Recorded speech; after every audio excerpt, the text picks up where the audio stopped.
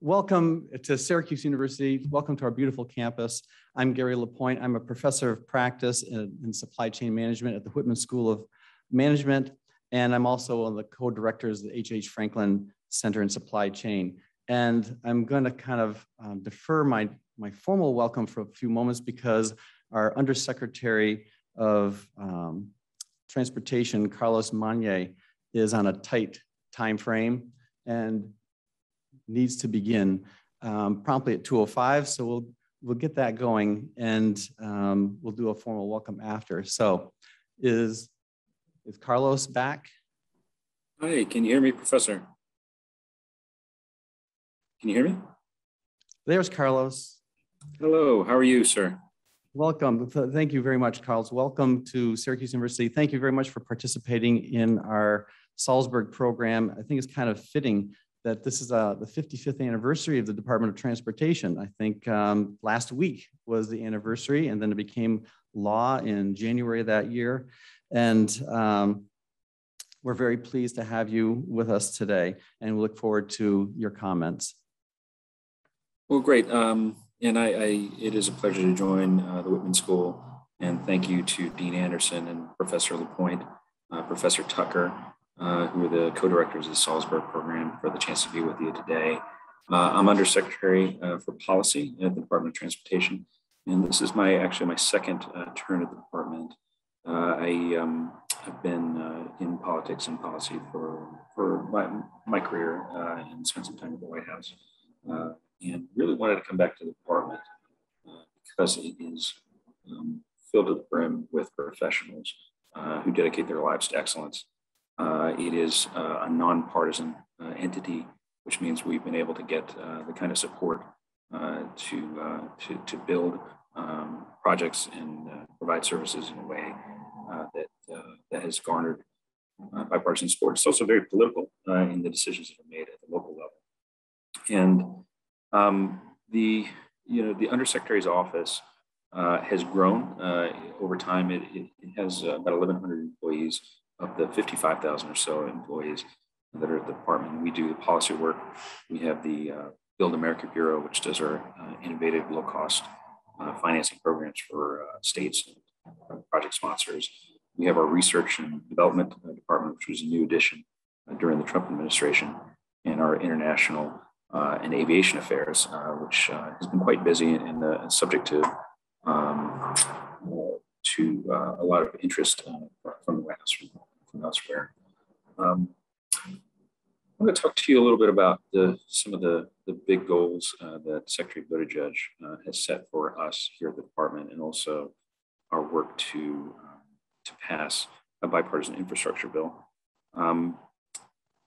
First of all, this is the second mayor I've worked for who's turned into a secretary, Secretary Fox and Secretary Buttigieg. And mayors are fun people to work for because they also are not partisan. They're really focused on delivering results, and they're patient for progress.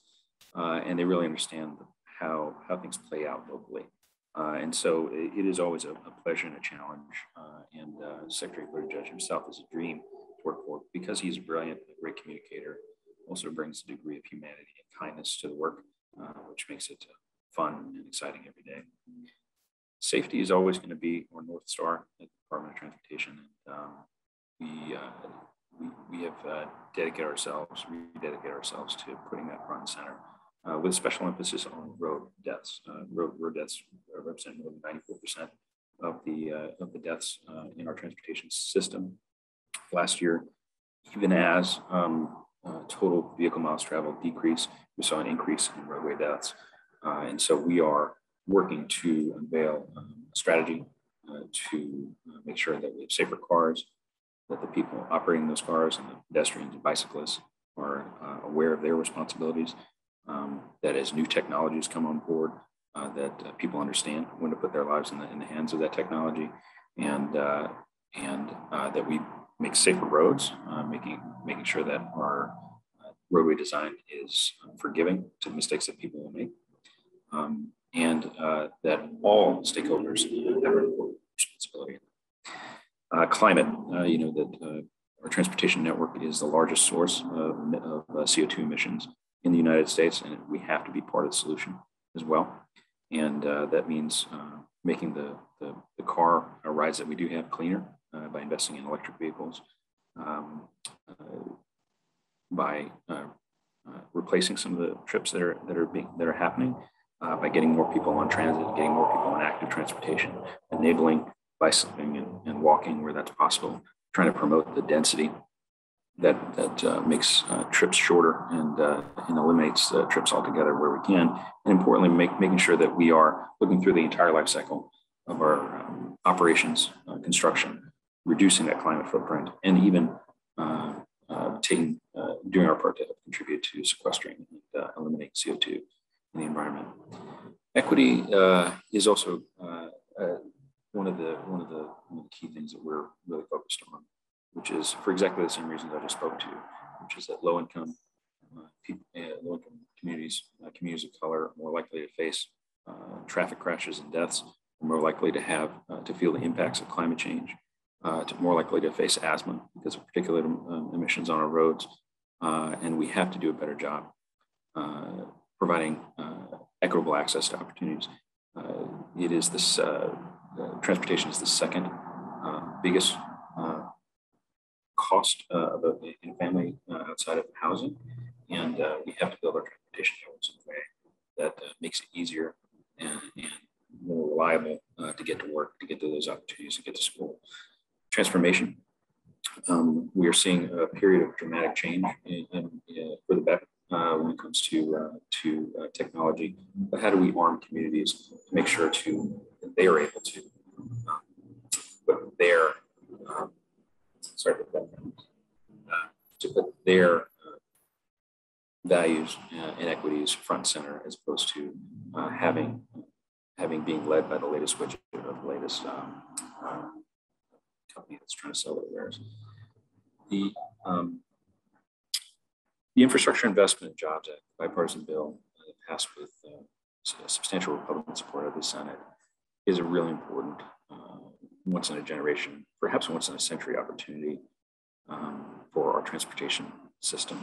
It would represent the largest investment in our roads since the Eisenhower highway system was developed. It's the largest investment in transit in the United States ever, the largest investment in rail since the creation of Amtrak, largest investment in EV investment, in electric vehicle investments. It represents the best set of tools we could ever hope for in this Congress, in this environment, to accomplish the goals that I just discussed. It can be really difficult to work in Washington. Just about a month ago, in the midst of the latest congressional fight, we had to simultaneously prepare for implementing a bill that would increase the department's budget by 60% and increase the size of my office by 500%, and prepare for a furlough. 4,000 of our employees who were subject to the Highway Trust Fund. We ended up having to furlough our employees just for a day, but it's just part of the complications of working in a raucous, democratic, small d form of government. But I can tell you that we've been working ever since before Inauguration Day, really since before Election Day, to be ready to take advantage of this opportunity. And it is a once-in-a-career opportunity, and we are seeing it that way. And I think because we've had the opportunity to have the leadership of Secretary Buttigieg, is the access that he's provided us to the White House decision makers, because we were in such an unusual transition where we not only felt the responsibility to staff quickly, but that people at the top of their game, at the best points of their career, were willing to jump back in and serve once again to help the White House draft the proposal, to help the congressional staff develop the bill. And I believe we're on the precipice of actually getting across the finish line. We're extremely exciting. We're spending a lot of time getting ready for it now, even as we, knock on wood, throw salt over our shoulders.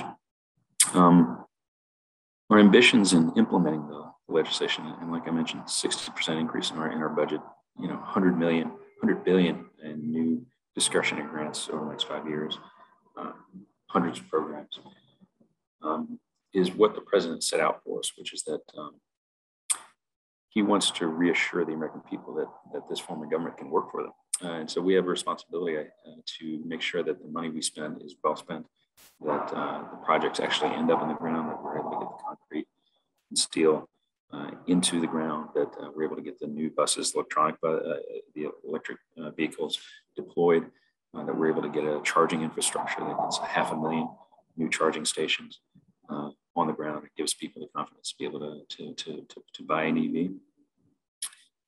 And we have to do it also in a way that increases our competitiveness against China, which is another, not just China, but that's a major focus of our work, which is how do we build an economy that is more efficient, that allows our goods to get to market. I know that I've seen the agenda for your session today, and I know the folks that are in the room, the professors and the students and the corporate sponsors, are supply chain experts. We've been spending a lot of time on the issue of, our system is brittle, and we need to make those intermodal investments. This bill would have $17 billion for port infrastructure, billions more for rail and intermodal investments. Those are the kinds of things that will make the economy stronger and more resilient over the future.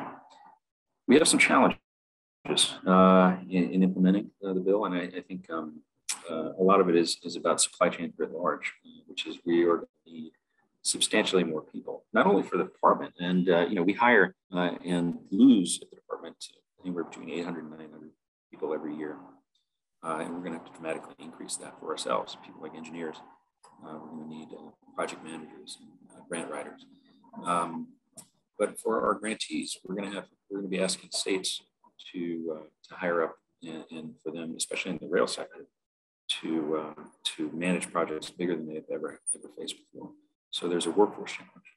There's making sure that American manufacturers, there's an ambition the president has of building a lot more what we pay for with the department's funding here in America with good, high-paying jobs. There is an additional challenge when it comes to the technical assistance needs of our state and local partners. We are going to be reaching deeper in the communities and metropolitan planning organizations and cities who haven't been direct recipients of our funding, and they're going to need help applying for and putting our money to good use. Needs are substantial, and the opportunities are pretty amazing. And like I said, this is a once in a career opportunity for everybody who is at the department, and a once in an opportunity for people who are coming in. And I would just close my comments and welcome any questions from the audience. Is to consider a job in public service, and particularly the Department of Transportation. We are at a really special moment. The last 4 years were difficult for a lot of the folks that were in the government, but the folks at the department stayed, and they were able to stay on their job because the work we do is so critical, because the projects we put on the ground are so politically sensitive, and because they touch people. Secretary Judge, again, once in a generation talent in terms of his ability to take incredibly complicated issues and make them understandable to the regular Joe on the street, as President Biden says. And we have in our new programs and in the core programs an opportunity to really shift the expectations of what people expect from the transportation system to one that is cleaner, safer, more equitable. This bill gives us a lot of tools, and we're going to need every bit of expertise to get to make the most of it. So again, I want to thank the organizers of this event at Syracuse, and look forward to any questions that you might have.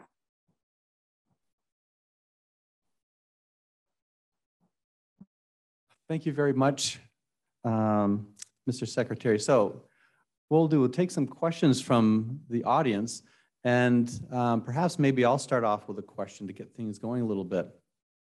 So I noticed that the 5-year strategy for the Department of Transportation is about to run out. I shouldn't say run out, from 2018 to 2022. And so what have you got going for the next 5-year strategic plan? Is it already under work? So you have a good idea what that's going to entail, and is it different from what we already had for the past 5 years? It's a great question, and you know, a lot of times these strategic plans can be just a paperwork exercise, but we absolutely are not letting that be part of our work this time, which is, you know, there's a standard process that Office of Management and Budget runs that says, what are your OKRs or KPIs? What are the things you're hoping to accomplish? And for us, we really are building it in the core of our work. And the items we discussed earlier, climate, in particular, climate and equity, really elevating the role of those goals and setting global goals about, you know, what are we going to do to with the tools we have to reduce the deaths on our roads? What are we going to do to accomplish the president's goals on EV deployment and on climate reduction? And we are also going through now the exercise of, you know, figuring out what are the next level KPIs that we're going to be using for the bill implementation. And your standard, you know, measure is often in the government, how much money have you spent? You know, what percentage of the money has been obligated, which is how much has been outlaid. And again, we're hoping to have a more ambitious set of goals. And I believe the ultimate schedule for the strategic plan going out is in the early next year. And I believe there's a public comment period for the draft strategic plan coming out shortly.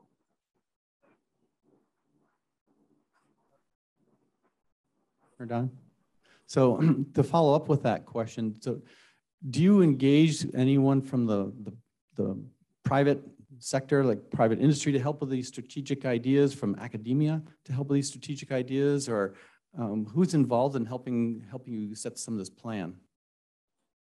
Well, our engagement with the private sector is pretty robust, and we have an engagement office, but really you look at the ecosystem of research and industry that comes together across our UTC program, across our transportation research apparatus. And we think it's critical because, especially for these new programs, the engagement pieces of it are important to make sure that we not only have the buy-in and the support, but help in crafting the policies, because there are areas, particularly in the emerging transportation space, where we need to co-invent this work together. And you're going to see from us, a reinvigoration of our Net Council, a reinvigoration of some of the advisory committees on high-tech space. You know, for all of our major challenges, we will often go out with a request for information. There's an RFI out on supply chains. Got really great feedback. We did an RFI earlier this year on how should we measure and try to accomplish the administration's Justice 40 goals. That's where 40% of our investments in clean climate investments benefits should go to underserved and overburdened communities. And, I remember when we talked about those issues with Secretary Fox, he really was trying to see the idea. Apologies for the background. That these issues really have impact on equity. The conversation has advanced substantially, and despite this administration work. And so, absolutely, outreach, particularly the private sector. But last point, electric vehicle. We're really what we're talking about doing here is building the market input, not only for manufacturers, OEMs, but also private equity and people who are actually trying to make these investments. Okay, thank you. Here's another question. Hold on. I'd like to ask what the level of confidence is in the department about whether the infrastructure bill will pass, no matter what happens with any other bills that may or may not pass. I try not to guess, and I think there's anybody who tells you exactly what's going to happen. There's a huge incentive to get this right and to get it across the finish line. And I think people recognize that the time is pretty important here, and that there's a political imperative to get this done. So I don't know exactly how it will play out, but I've remained optimistic throughout the different news cycles, and we've had some good news this week, and I think what I've been amazed in is how involved the president has been, and how to hear him talk about things like fix it right and other major precepts of like safety to Chairman DeFazio and to Kristen Sinema and to Rob Portman, all these folks who have been the bipartisan leaders on these really difficult issues is quite encouraging. So I think we will get it. Okay, other questions? Oh, hold on a second.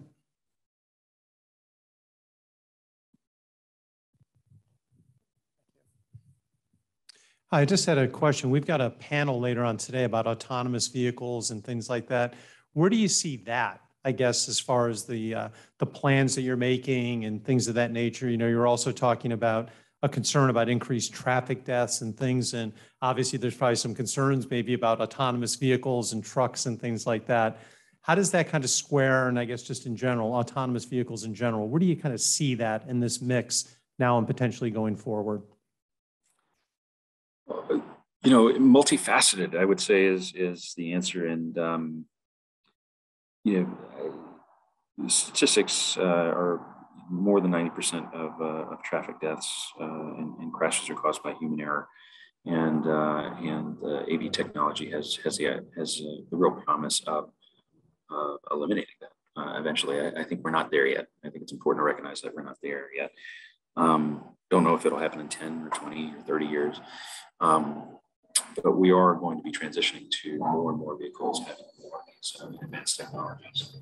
As we put concrete on the ground, we have to future-proof our technology.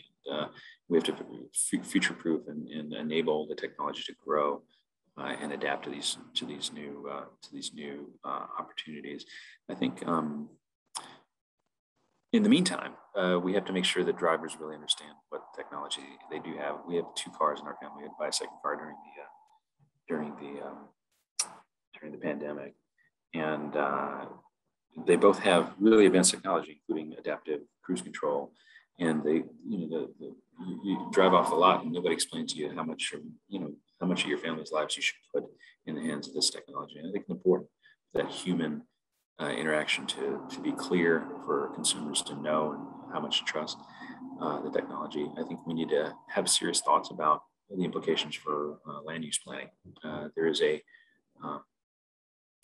idealized future where people don't have to own vehicles, but they can use transportation as a service, call up a car, and there's one right around the corner, and we can reclaim streets for productive use.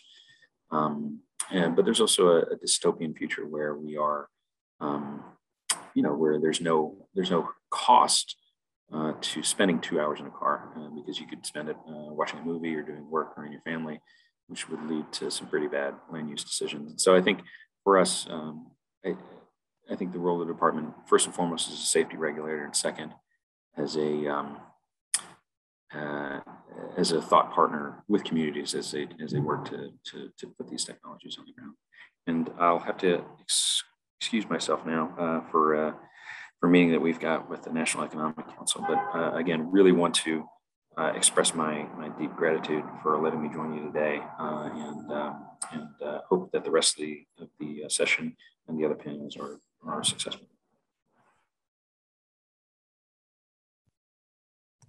Thank you very much, Mr. Secretary. Appreciate your time, your comments, and perhaps we can get Syracuse University helped with some of these policy decisions moving forward. We have a great policy program here, as well as a great advisory board of very seasoned and excellent supply chain professionals. I'd like to welcome everyone to the 72nd Annual Harry E. Salzberg Memorial Award and Lecture Program. And if you've come from out of town and traveled to Syracuse University to our beautiful campus, we welcome you on this beautiful, pleasant autumn afternoon. So the Salzberg Award was established by an endowment by Harry E. Salzberg Jr. in honor of his father, Harry E. Salzberg.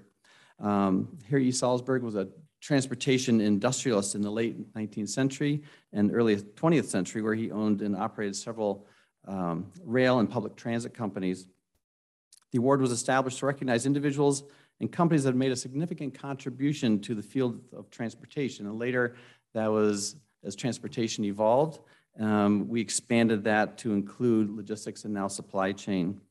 So the Salzberg Award is the oldest and one of the most prestigious transportation supply chain awards in the United States. And over the years, Syracuse University has recognized individuals and companies that have truly shaped transportation supply chain. And a list of those recipients can be found on our website. And we're also fortunate to have the great-grandson of Harry Salzberg as a member of our advisory board, John Levine, who's here today as well. So we have an outstanding program this afternoon. We started off with Carlos Magne, from the Undersecretary of Transportation. He's the third ranking person in the Department of Transportation. But before we get too far into the program, I want to first recognize some individuals that really helped make today's program possible. Tim Drum, who's I don't believe is here right now, the Executive Director for Special Initiatives in the Office of Government Relations and Community Relations, was really quite instrumental in helping set up some of our speakers, our Undersecretary speaker, and helping us to make contact with our Salzberg Award recipient, Tesla. We'd like to thank Dean Anderson from the Whitman School of Management for his support, to Professor Jamie Winders and Paul Svinland for assembling their very distinguished panels today. My co-directors, Fran Tucker and Julie Niederhoff, and for a great team of many individuals who are actually too numerous to name, that make all these aspects of a conference quite possible.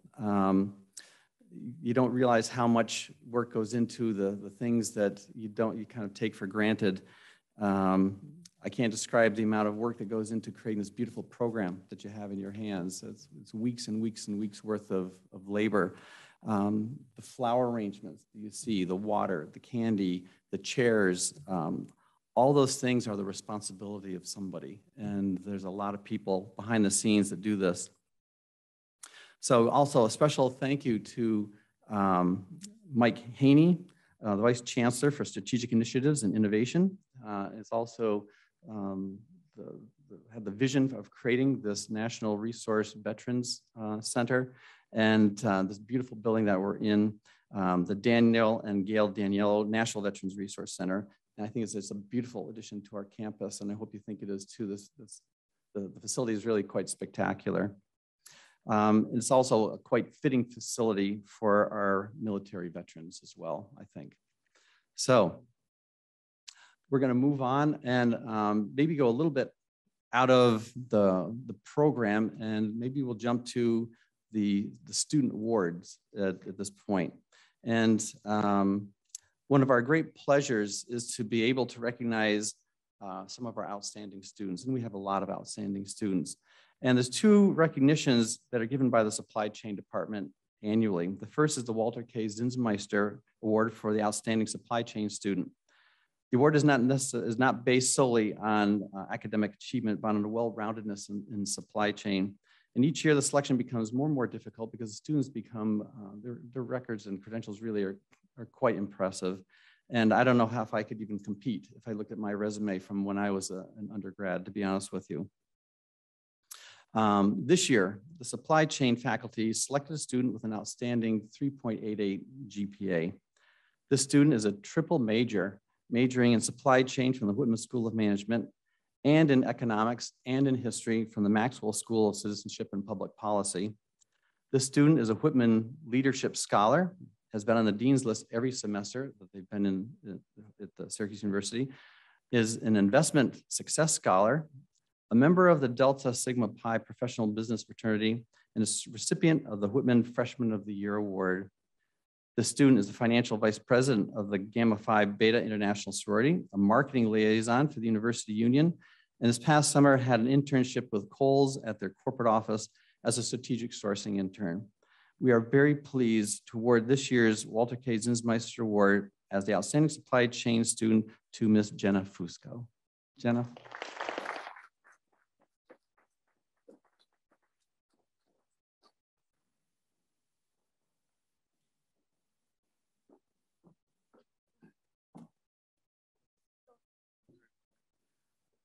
I should have my mask on. Apologize for that.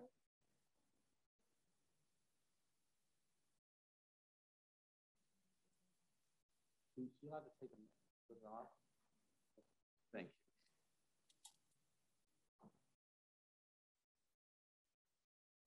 Thank you. Thank you very much, Jenna. You're very welcome. Okay, our second recognition is the Breathe In Scholarship. And to present this recognition, I'd like to introduce Professor Brock Kazaz, the Stephen R. Becker Professor of Supply Chain Management and Director of the Breathe In Institute. Brock.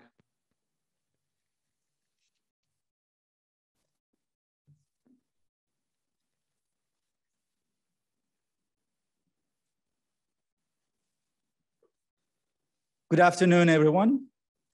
Last year, Breathe In Institute announced that it will provide a scholarship in the amount of $7,500 for the best essay on the challenges in designing COVID-19 vaccine supply chains.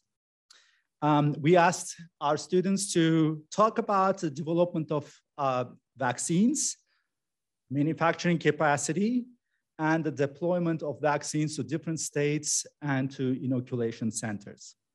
Students were asked to write an essay and complement it with a 10-minute presentation video. It is my honor to present the latest Breathe In Scholarship Award to Mr. Ziyu Connor Huang. Ziyu is a major in supply chain and in accounting with a minor in economics. His GPA is 3.79, and he held supply chain internships at HelloFresh and Eli Lilly. In his essay, Ziyu broke down his discussion into 4 sections. In the first section, he discussed the development of vaccines using a plethora of different methods and technologies. In the second section, he talked about cold chains, particularly pertaining to Pfizer, BioNTech's vaccine movement. Third, he went to challenges within the United States, given the inconsistent regulations and rules in different states. And finally, and perhaps most importantly, he talked about equitable distribution of vaccines throughout the world, not just in the United States. Congratulations to you. So it's my great pleasure to give you the Breathe In scholarships.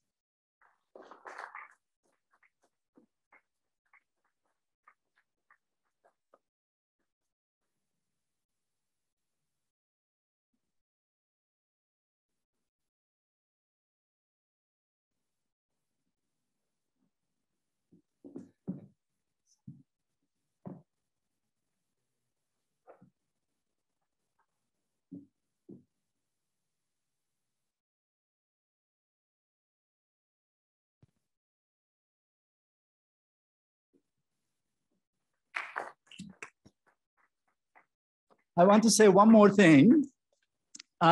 This is somewhat related with today's recipient of the Breathe In Medallion, Tesla. Congratulations again. This year, for the Breathe In Scholarship, you will seek an essay representing the best design for electric vehicle charging station networks for large trucking environment, for logistical vehicles. Why is this important? Gas stations and charging stations, they don't go hand in hand. It's a fire hazard. Moreover, the charging stations for individual consumer cars is not suitable for large vehicles. The network also requires public-private partnerships, just like we had in the COVID vaccine supply chain development. But this time, perhaps not so much with minimum volume guarantees, but input versus output subsidies that you can provide for building the capacity versus the sales associated with the charging stations. Naturally, we seek essays that will document supply chain financing for such electric vehicle charging supply chains. I urge you, students, to prepare your essay as if it will be read by the Commissioner of Transportation in the state of New York, Ms. Marie-Therese Rodriguez. I invite all of you, especially juniors in the supply chain program, to take on this challenge and provide us insightful feedback. Thank you.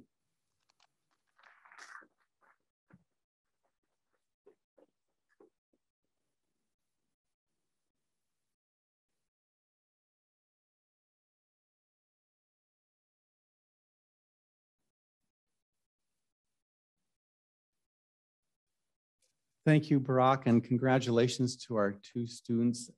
It's terrific, actually. So let's, we're a little bit ahead of schedule, but that's okay because we have a nice, two very nice panel discussions we want to give plenty of time to. So we'll get on with the Salzberg Award. It'd be difficult to identify many companies that had such a dramatic impact on the entire, on an entire industry as Tesla has had on the auto industry, I think. So to many people in the younger generation, it would seem like Tesla invented the electric vehicle, and everyone else kind of followed along. But the first electric vehicle is not new by any measure. And if you go back and do a little bit of search on it, the electric vehicle first appeared 130 years ago, believe it or not. And they were actually quite popular at the turn of the century, and not the 21st century, the 20th century, back in the late 1800s to early 1900s. The problem with electric vehicles has always been the battery and the cost of production of electric vehicles. And the demand for electric vehicles has actually always been there. They were really quite popular and quite in demand, even way back in the early 1900s. But the public has always heard from the major automakers that electric vehicles simply just were not practical, that battery technology hadn't provided the power or the range or the distance that the general public would find attractive. Until Elon Musk and Tesla essentially said that we can build an electric car that people will want to buy. But the large automakers still played down the electric vehicle. I clearly remember this as the Tesla was coming out into the market. Until it became evident that Tesla was going to build an electric car in mass production, and that the battery technology actually was there, and that the car could provide the power and the range that the public had wanted. And still the automakers didn't take it seriously until they started seeing the thousands of orders that were backlogged before the first Tesla actually came off the assembly line. And then the automakers, large automakers, really took notice. Without Tesla, I don't believe we would see the rush to develop electric vehicles that we're seeing today. I believe electric vehicles would still be several years down the road, if not for Tesla's vision and for their tenacity to challenge a longstanding belief about electric vehicles and battery technology. Tesla has spurred an evolutionary change that is impacting the entire global auto industry, not to mention the disruption they've made to the traditional distribution of motor vehicles, which actually is, we're finding, we had a discussion this morning, we're finding that Tesla's method of distributing cars is now being informally adopted by the traditional car makers because they don't have any cars to sell. So it's almost becoming an on-demand vehicle market. But we don't really hear too much about that disruption to the industry. So viewed for decades as one of the biggest pollutants of air, Tesla has created a zero emissions movement in the auto industry that automakers now view as a strategic advantage. And now automotive manufacturers cannot get to market fast enough with their own electric vehicles and fleets of electric vehicles. So in this ever increasing environmental awareness this year, we find it quite fitting and appropriate that we award this year's Salzberg Medallion to Tesla.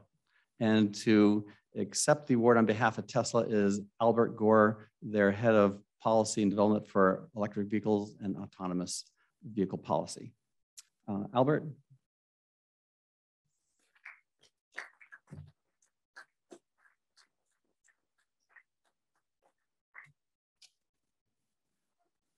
Why don't you give your talk first, and then we'll have the presentation afterwards. Okay, here's the water for you as well. Thank you so much. And thank you again, Gary, and to the Whitman School of Management for the invitation and for the award. It feels strange as an individual to be here accepting an award that so many tens of thousands of people worked toward, but I was very grateful to have the opportunity to talk a little bit about Tesla and where we are in this moment and where I think we are in the United States and globally as well. So Gary asked me to come on a few minutes earlier than expected. I was running through my presentation. I thought about making some excuse, seeing if I could blame the chip shortage somehow and ask for more time. But I am ready to go. So thank you again.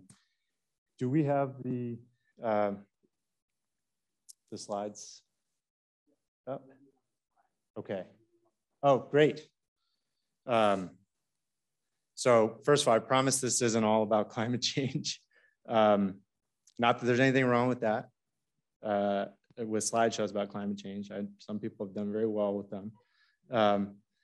But this is from the IPCC's August report from this year. And it shows that we're really in a bad situation with global emissions. It's been called by the UN Secretary General a red alert for humanity.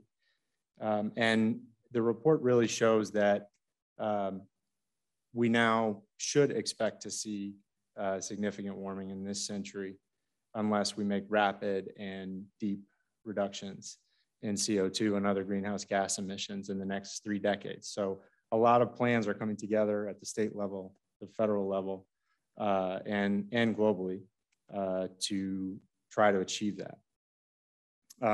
Another finding is that there is a much greater correlation observed in the data between the severe weather events. We're seeing heat waves in the Pacific Northwest, heavy precipitation, droughts, hurricanes. They're now stronger in the observations. And we should expect to see greater frequency of those things if we don't take rapid and significant action. There's also a really big difference between 1.5 degrees of warming and 2 degrees of warming. Heat extremes, for instance, are far more likely to reach critical tolerance thresholds for agriculture and health if we go up to 2 degrees, which again is something that we should expect without significant action over the next 3 decades. So net zero emissions is the goal that everyone is working towards.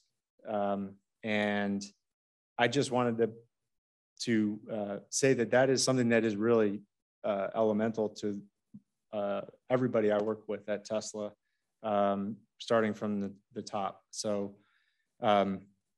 we can go to the next slide. That's it for climate change for now. But this is really what drives us. And this is the opportunity that we see to play a role as a company, but also as a market actor. And you know, we can make a difference in these sectors, but we can also create demand and hopefully pull other market actors into that zero emission vehicle, renewable energy sector sooner than maybe they otherwise would have. So I wanted to highlight just the United States. Greenhouse gas emissions by sector, transportation is the biggest single contributing sector. Within transportation, light duty vehicles are almost 60%. So it is the biggest piece of the biggest single contributing sector. It's a huge opportunity to make a big difference quickly with technology that already exists and that is evolving very quickly. And 10 years ago, electric vehicles were still a very niche product. There was not wide adoption of electric vehicles, but we're in a very different place now. And feel very lucky to be working in that space and trying to continue to push that forward. Electricity is also a very important factor here because obviously it is the fuel for electric vehicles. So when we look at where current sources of US electricity generation are today, they're a lot better than they were a decade ago, but there's still a lot of work to be done there. So renewables are growing very quickly. Natural gas has also grown very quickly recently. If we are going to get over the next 3 decades to net zero emission electricity, there's a lot of work to be done in the renewable space. On the next slide, please. This is a good reason to be hopeful about the trajectory we're on. So over the last decade, the last 2 decades really, we've seen huge growth in renewables, particularly utility scale wind. Energy storage, utility scale energy storage is a huge, huge piece of the puzzle for integrating big utility scale wind and solar into the grid to account for the intermittency. And it's going to be particularly important if we see the type of growth that we are expecting to see in electric vehicle adoption, that we make the grid as clean as possible. This is a snapshot of what we hope is a curve that will continue on its current trajectory. Next slide, please. So this is our opportunity as a manufacturer of energy storage products, solar products. We build software that helps to integrate those energy storage products into the grid in a way where they can actually replace things like natural gas-fired peaker plants. And we also make electric vehicles. So the opportunity for us is electrify the vehicle fleet. We've got a light-duty vehicle lineup that has been very successful over the last decade, and we're working on a heavy-duty semi as well that I believe is targeted for production next year. So we're really excited about that opportunity. That's a really high utilization vehicle, a lot of vehicle miles traveled out there on semi trucks, and a big opportunity for emissions reductions. There are other folks working very hard on that as well. And then cleaning the grid obviously is essential to make electric vehicles work as an emissions, a source of emissions reductions. And then one thing that we focused really hard on as we are growing now very quickly is to reduce the product life cycle emissions. So making electric vehicles as clean as they can be from mineral extraction, refining, production, and then recycling those materials. One good thing about batteries is you don't just extract them and use the materials as a fuel and then it's gone or in the atmosphere. You can, they stay within the cell and you can take them out at the end of the life of the battery and reuse them and recapture a lot of the energy storage capability there. So next slide, please. So along with the opportunity is a big challenge. So we've had, I think the biggest challenge over the last decade has been how to make electric vehicles popular and accepted in a way that they had not been before. So there's been a lot written by academics about the major barriers to adoption of electric vehicles. And there's broad consensus around these four factors. So price, range, charging availability, perceived ability to charge along regular routes, and performance and safety. A lot of people still think of EVs as sort of glorified golf carts, and we're doing our best to change that perception. What we found is if you can really address each of those barriers to adoption successfully, then there are so many benefits to electric vehicles beyond just the environmental benefits. They're fun to drive. You get instant torque to all the motors without transmission, without gears. They require very little scheduled maintenance and service. And what service they do require can be done in your driveway most of the time. And the total cost of ownership is much lower, particularly when gas prices are surging the way that they are now. If you have the ability to charge where you park, you just never think about refueling your car. And so if we can address the barriers, and many of them are psychological barriers, some of them are very real, tangible barriers, then the cars really do kind of sell themselves, and we can't make them fast enough. And that's kind of the situation we're in now, which leads to the next challenge, which is how to increase manufacturing capacity fast enough to keep up with demand. So what Tesla is doing now is we're expanding as quickly as we can in California, where we've been in a former joint Toyota and GM plant called, it was the old NUMMI plant, which is a really cool joint venture. But we took that plant over after it was closed in 2010, I believe. And we're kind of bursting at the seams there. So we have a battery manufacturing plant in Nevada, which is also growing very quickly. And we're building factories in Shanghai. That plant's been operating since 2019, but under construction now are Berlin and Austin, which is going to significantly increase our manufacturing capacity. And then again, the focus on reducing the life cycle greenhouse gas footprint of each of our products. So we do that in a few ways, trying to make sure we're increasing efficiency so that the same product can exist longer. And we don't have to, that customer doesn't need to buy a new one as quickly. Utilization, how to get EVs into the highest utilization vehicle sector. So ride sharing, delivery trucks.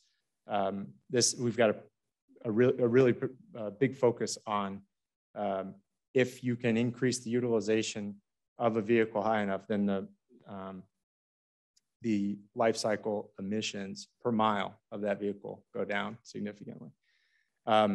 Supply chain, localizing the supply chain where we are making our products. And then finally recycling, and I'll touch on those again in a couple minutes.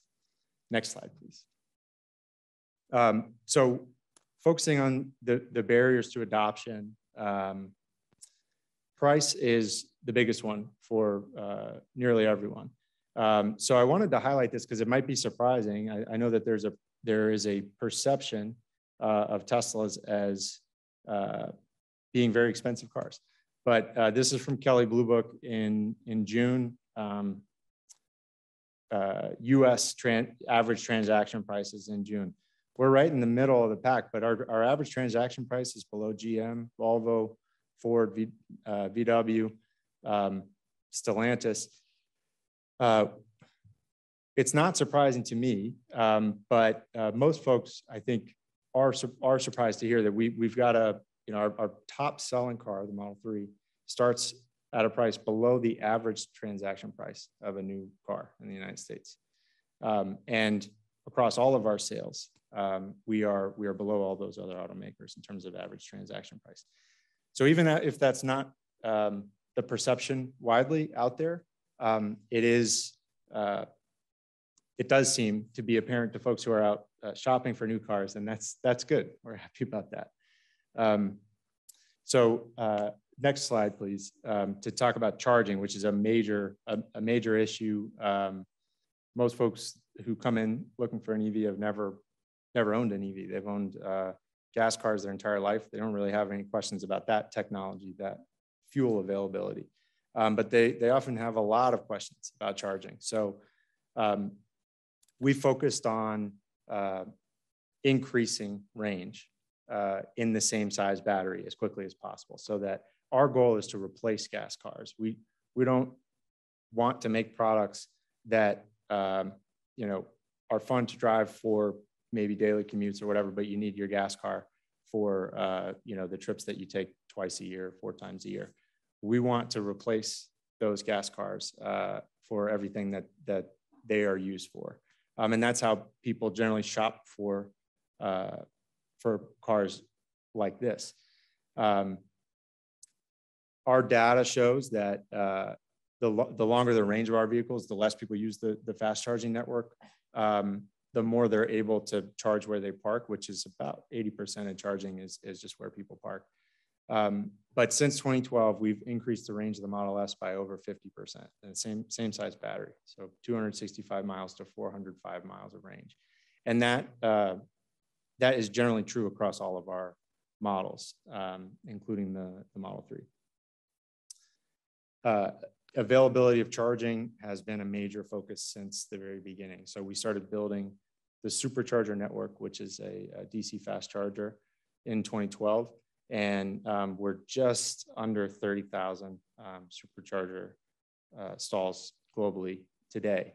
For the last 2 years, we've been deploying a version 3 supercharger, which is a 250 kilowatt charger that can, at peak efficiency, recover about 200 miles of range in 15 minutes. So if you come into a supercharger with a relatively low state of charge, say 20%, 30%, and you plug in, and you're in a Model 3 or Model Y or one of the new Model S or X's, then your charging rate is going to be over 1,000 miles of range per hour for that initial 10, 15 minutes. It's really, really cool. It's perfect amount of time to go in and get a cup of coffee and come out, and you're ready to drive for another 3 hours till you might want to stop for 10 minutes again. Next slide, please. Performance and safety, again, has been a major perception issue, I think, for a lot of folks about electric vehicles. We have achieved 5-star crash ratings for all of our vehicles, but the Model 3 in particular had the best vehicle safety score ever recorded when it was tested by NHTSA. That's according to NHTSA data. That's not something that NHTSA will say, but if you look at the data, it tested higher than any other car ever had. And the Model Y had the lowest rollover risk for any SUV ever tested.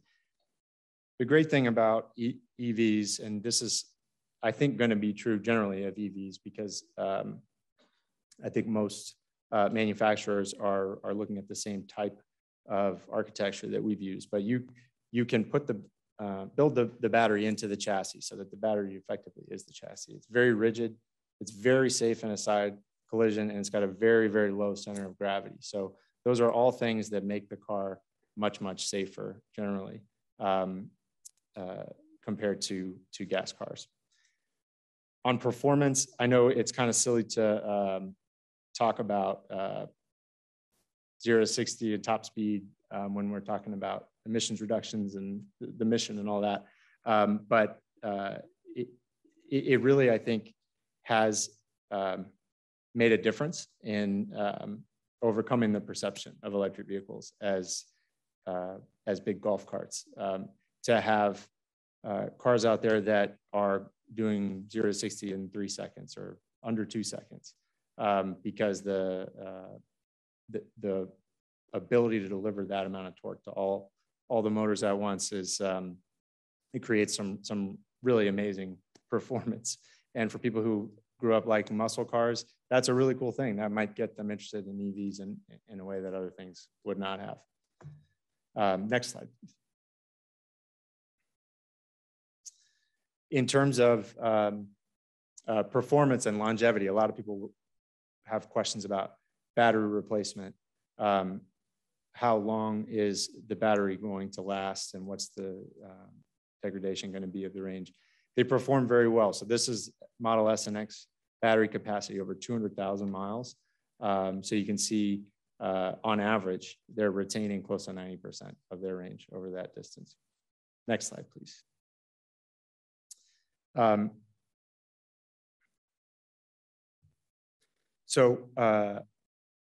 Just circling back here to life cycle emissions. So the most important variable that we look at in life cycle emissions is the real world fuel consumption or electricity consumption.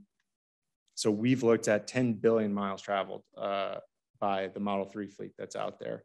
And we've used publicly available data from Consumer Reports to really do a comparison to the average internal combustion engine vehicle that's out there. And you know, we assume the average 2020 midsize premium sedan has about 24 miles per gallon. Average US driver travels about 12,000 miles a year for about 17 years on a vehicle until it's scrapped. So based on all of that analysis, even now where the manufacturing emissions for an EV are slightly higher than for that average midsize sedan, after 5,340 miles, the lifetime emissions of that vehicle for the EV are already lower than the internal combustion engine vehicle, and will continue to get lower over time. And that's something that I think is important for us and others to track and to communicate, so that people know if somebody says, well, the vehicle's still got to be charged from the grid. That's true. It's true that there were a lot of emissions that went into extracting the minerals for the battery, to manufacturing the cells. But even if you look at all of that, these vehicles within 5,300 miles are already showing lower emissions than a gas car, and that continues into the future. Next slide, please. So obviously, cleaning the grid makes a big difference. The grid is getting cleaner over time. Gas is not getting cleaner. Fuel efficiency is increasing, but very slowly. And sometimes it's 2 steps forward and 1 step back when you're talking about emission standards. But charging EVs is getting less carbon intensive every single year. I showed the graph earlier about renewable electricity. That is growing rapidly. In this year, wind, solar, battery storage are expected to account for 81% of new electricity generation capacity. That's a huge, huge difference from a decade ago. And it varies from state to state, but New York is one of the states that is leading the way in this regard. New York passed what was the strongest climate law in the country in 2019, CLCPA. And California is another really great example. But for states that are really focused on reducing emissions in the electricity sector, these returns on emissions reductions are much, much higher. So I just wanted to show a side-by-side of the average life cycle emissions versus the average life cycle emissions in New York State, because the grid is so much cleaner here. On average, if you charge a Tesla here, the carbon intensity of the electricity is the equivalent to a gas car that gets 135 miles per gallon. And that is increasing all the time. And you see some places in the state where it's significantly higher than that, depending on whether they're getting a lot of hydro or whether they're getting a lot of offshore wind, which is increasing every day here. Next slide, please.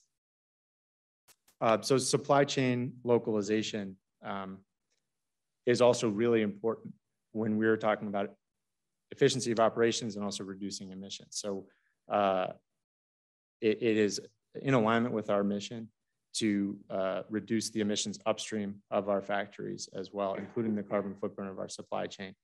So when it comes to subcomponent manufacturing, such as the instrument panel, large stamped portions of the vehicle body, we believe the closer they're manufactured to our factories, the better. So we've really focused on using local suppliers where our factories are located. And as a testament to that, in the United States, there was a study that came out this year from cars.com. It's called the American Made Index. And we have the #1 most American made car in the Model 3 and also the #3, which is the Model Y. And we're very, very proud of that because yes, there are benefits to the emissions footprint. There are benefits to the company in terms of manufacturing. It minimizes disruption to the supply chain when you localize it, but also it supports the local community, supports the workforce, and aligns us with the broader goal of reinvigorating American manufacturing, which we are really, really excited to be a part of that effort. Next slide, please. I won't spend too much time on this, but one of the reasons that we do talk about ride sharing, and we are excited about the future of autonomous vehicle technology, is that when you do increase utilization, we're talking about the manufacturing phase and then the use phase. The use phase, we know how to measure electricity versus carbon fuels. But when you're talking about the life cycle emissions that are already baked in during the manufacturing phase on a per mile basis, the more miles that vehicle travels, the lower those manufacturing phase emissions are on a per mile basis. That is a really important factor in focusing on things like ride sharing and freight delivery trucks, things like that.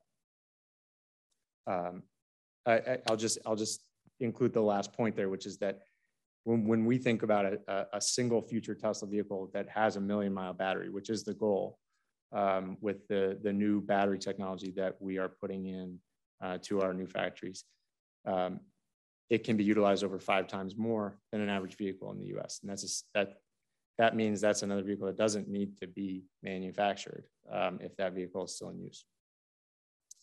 Next slide, please. And just to highlight that point, we are developing in-house recycling capabilities in all of our factories now, but we still believe that from a sustainability perspective, longer battery longevity is the most sustainable option. So we're focused on software and other updates that we can do to extend the range across the same number of cells, the same size battery. And then when it does finally come to its end of life, that's when we can extract what is still in the cell and recycle it. And the efficiency of the recycling process is really high. You can, in theory, take on 1,000 kilowatt hour worth of end of life batteries and extract raw materials of 921 kilowatt hours. So there's a significant opportunity in recycling. Next slide, please. I know I'm probably getting close to my time, so somebody tell me if I'm going over. But when I think about logistics, in general, I think about distribution logistics because we have a different model for selling cars than has been used for the last century or so in the United States. We sell direct to consumer through our own retail footprint, We're able to do that because, e-commerce is a big thing now. People are very comfortable with it. We have flat pricing across the board, and but it is a significant challenge to deliver as many vehicles as we do in the United States, which is my focus, through 140 stores, which is what we have here. When you look at franchise dealerships, there are about 17,000 of them across the country, and they sell, in an average pre-COVID year, about 17 million cars. So 1,000 cars a dealership. We do significantly more than that. I'll use New York State as an example. We have 5 stores here. By law, we're capped at 5, which is a whole nother story, which I'm happy to tell if anyone wants to hear it. But we sold 10,000 cars here last year, 2,000 per store. And actually in the month of June, we delivered 2,700 in just 1 month, which is about half the volume of per store of a full year for a dealership. So we spend a lot of time on that type of logistics. And I spend a lot of time on the policy side of it as well, trying to open more stores where we can. There's actually a pretty significant correlation here between states that have restrictions on the number of stores we can open and a relatively low per capita electric vehicle registration number. So why don't you share why there's only 5 stores? Okay, I'll be happy to. Can we go to the next slide? I don't know if I put it in here.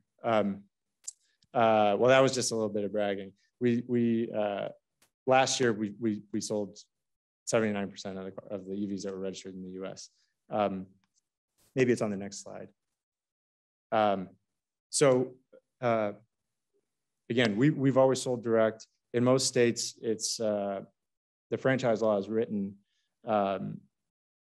has been written over several decades, basically to govern the relationship between a local dealer and a manufacturer. So that came about in the middle of the last century when GM was the biggest, most profitable company in the world in the 50s and 60s, and had franchise agreements with dealers all over the country, and they were renegotiated every few years.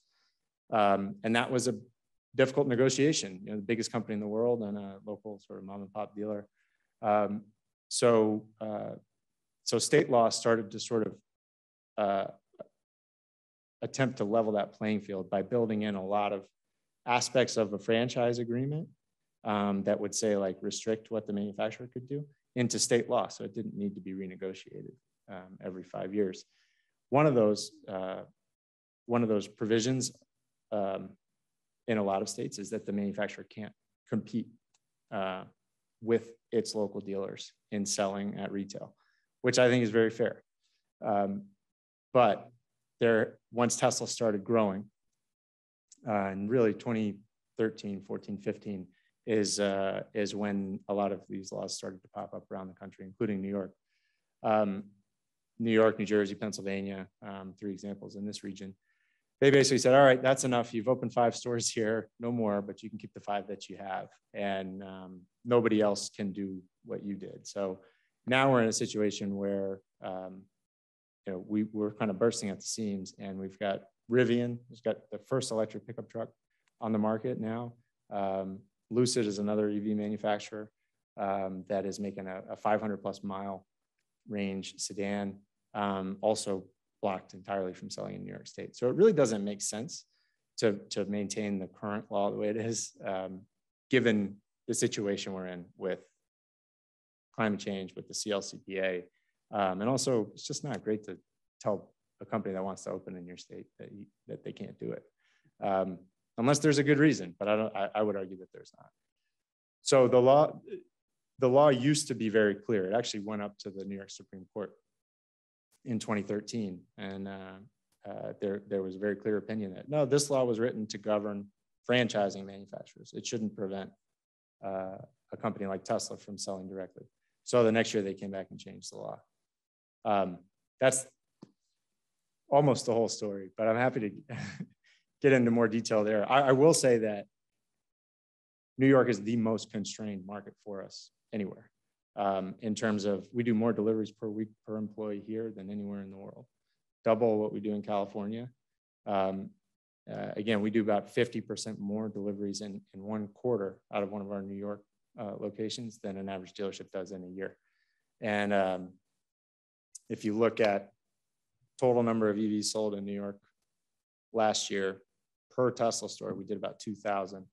Per franchise dealership, they did about 2.1. So not to say anything bad about dealers, my attitude is we're all in this together. We all need to sell as many EVs as possible. But I think there's a big opportunity to make more progress here. Terrific. Are you ready to maybe take some questions from the audience? Albert, you got more you'd like to share? Sure. I think that might be, let me just double check here. I have one more slide that I can show. Sure. If we go to the next slide, this is just about sort of our business model, which is important to know how it's sort of distinct from the traditional model. But in general, you know, we only make money on the sale of the car. All the other stuff, service in particular, which is about 50% of the gross profit of an average dealership, is not a profit center for Tesla. And same with, in general, finance, trade-ins, used vehicles. They're not drivers of profit. We're sort of oriented entirely around selling new electric vehicles because that's our mission, turn over the vehicle fleet as quickly as possible. So it is a very different model than currently exists out there. And I have one more slide just that I think highlights why this type of policy does matter. Florida has been an open market for us and any other EV manufacturer without franchise dealers to open as many stores as we want. So it's our second biggest state outside of California. Doesn't have any of the policies that exist in New York. No ZEV mandate, no EV incentive. But because we've opened into a footprint of 17 stores there, we've sold twice as many cars. We're growing at about a 65% higher rate. And we contribute more than twice as much in sales tax revenue last year, despite New York spending a lot of money to encourage EV adoption. So this is one of the things that we're working with a coalition of environmental groups and other EV manufacturers to address. I'm confident that this will be short-lived and we'll move past this, you know, in the next year or two. It's not an issue in many states, California, Massachusetts, some surprising states, Missouri, Utah, Arizona. And I think we're in 19 or 20 now with just without this restriction. So where we see opportunities to grow deployment, we do spend a lot of time trying to address them. So do I understand it correctly? If my Tesla needs maintenance, they don't charge me to have it repaired? So if it's a warranty repair, then no, you don't get charged. But no, what I mean by it's not a profit center is that we don't derive any profit from the transaction. It's basically offered at our cost to provide it. So a typical dealership on average books a significant margin, like 47, 50% margin on a non-warranty service job or parts sales, things like that. So we generally view those as things that we provide at cost. And it's part of the philosophy. And it works out well too, because there is not a significant amount of service and scheduled maintenance relative to what we're used to with gas cars. Mm-hmm. So we've got a big service center footprint across the country. We also have a growing mobile service fleet, over 1,000 vans with service techs that will come to a customer's home or place of business. And, an hour later, your car's fixed, basically. It's very easy to do because about 80% of service jobs on an EV don't require the car to be put on a lift. So can be done very easily through that mobile service fleet. Wow, terrific. Some questions? Sure. Yes.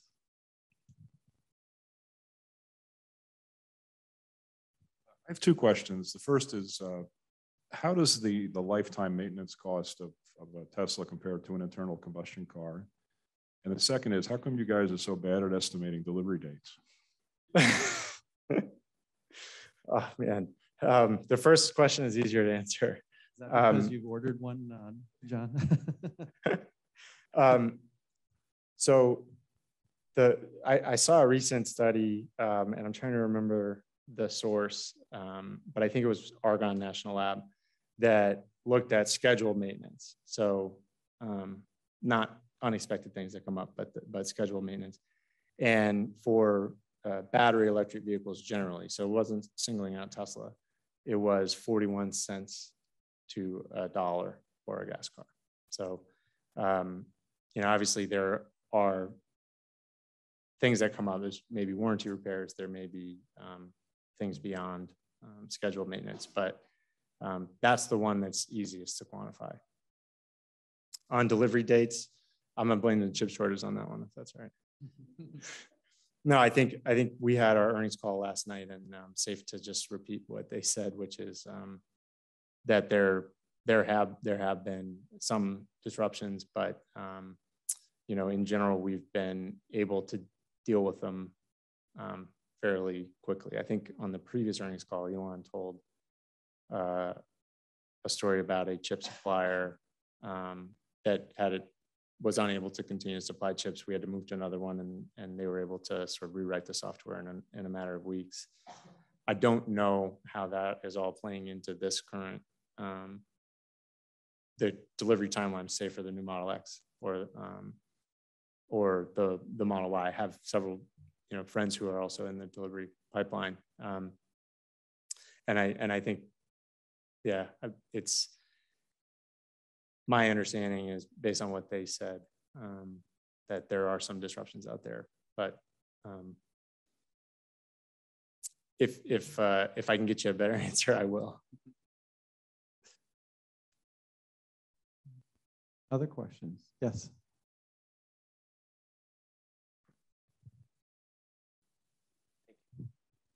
Hi, so I know a really big part of Tesla is energy generation and storage. And I think there's been a lot of really interesting stuff with like shortages and blackouts abroad and also sky high prices here. What do you think Tesla is doing to kind of solve and brace for those issues? Yeah, it's a great question. I think we've been able to sort of demonstrate the capability of our utility scale storage products in situations like that, like in South Australia, where they had brownouts, and there was sort of a dire need to solve the issue on a short timeline. And I think we did it within 100 days. I think Elon responded to the guy on Twitter and committed to doing it, and we did it. And it actually has performed, I think, better than expected because of the auto bidder software that we have created. And I don't know all of the details well enough to explain all the ways in which it's performing better than expected, but there have been other situations like that in Southern California. I think there is obviously a discussion in Texas about how to address some of the things that happen in that grid. And from what I understand, based on what we've said publicly, we're involved in those. So there is always a big opportunity in those crises. You never want to see the grid failing in that way, but it is an opportunity to demonstrate what energy storage can do. We're going to probably be early. Is Kara Cochran going to be ready? Yeah, she's online. Okay. Was that a question for me? No, that was my fault. Sorry. Oh, okay. Sorry. Another question.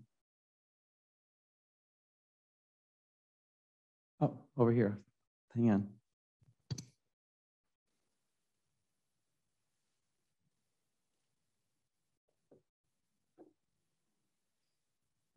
it's non-vehicle related, but I did want to ask what Tesla's plan is for the Buffalo, New York plant. That's probably one of the closest ones to this facility. And I wanted to get an idea as to what the future plan is for that facility that was built in Buffalo, New York recently. Yes. Oh, great question. And spent a lot of time there. We've already located several different product lines. I mean, the main function of that plant is solar roof. That product is out there being deployed. It looks great. It's difficult to install. And I think that's been a challenge that we've spent a lot of time trying to address. But the product is great. And so that's, I believe, going to be the main driver there. But there are supercharger cabinets that go around the world, are manufactured there. Power electronics for the supercharger and megapack, the large scale energy storage products are manufactured there. A number of other electrical components, and there's a team that trains the AI for the autopilot visual system that's now located in Buffalo as well. So there's been a lot of new functions located there that are growing really, really quickly. So I'm excited about the future of that plant. So thanks for that presentation. It was really interesting to hear. We've got some students in the room, and a lot of us also teach students. So if you think about, say, 4, 5, 10 years from now, when these students are kind of going into the job market and they're wanting to be emerging leaders, what advice would you give our students so that they could be effective leaders in kind of what's coming? When I learn that, I'll come back and tell you guys, I guess. Well, I was a business school student 7 years ago, and didn't know what I wanted to do. I wanted to change careers, and worked as a research assistant to a professor that was working on a book on renewable energy finance, and was blown away by the growth in rooftop solar at the time, which was something that I had been interested in for a long time, but did not seem to be scaling in the way that it needed to. And I wasn't really clear on the reasons why. So I was sort of struck by that. And I just sort of focused on it. It was something that seemed really exciting, really dynamic, and also really interesting.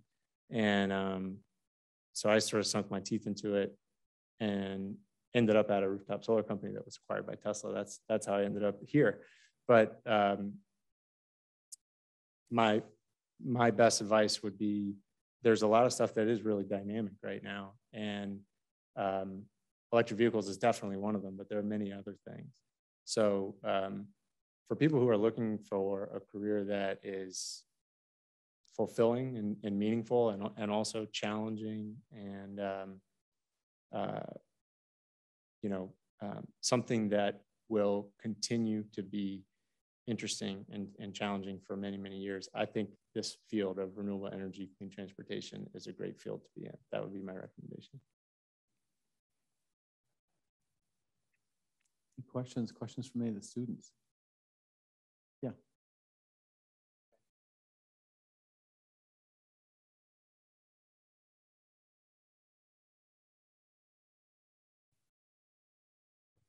Hi, I'm just wondering, like, I know that Tesla is expanding in different countries, and I'm just wondering, like, are there any challenges that build giga facilities in different countries? For example, except for Shanghai and Berlin, will there be any other country you guys are interested in? And will be any extra challenges like the government regulation or environmental policy that is like a challenge for the development of Tesla? It's a great question, and unfortunately one that I don't have any visibility into. My focus is exclusively US. So I'm sure that there are, but I think in general, you know, from what I know, our experience has been very good.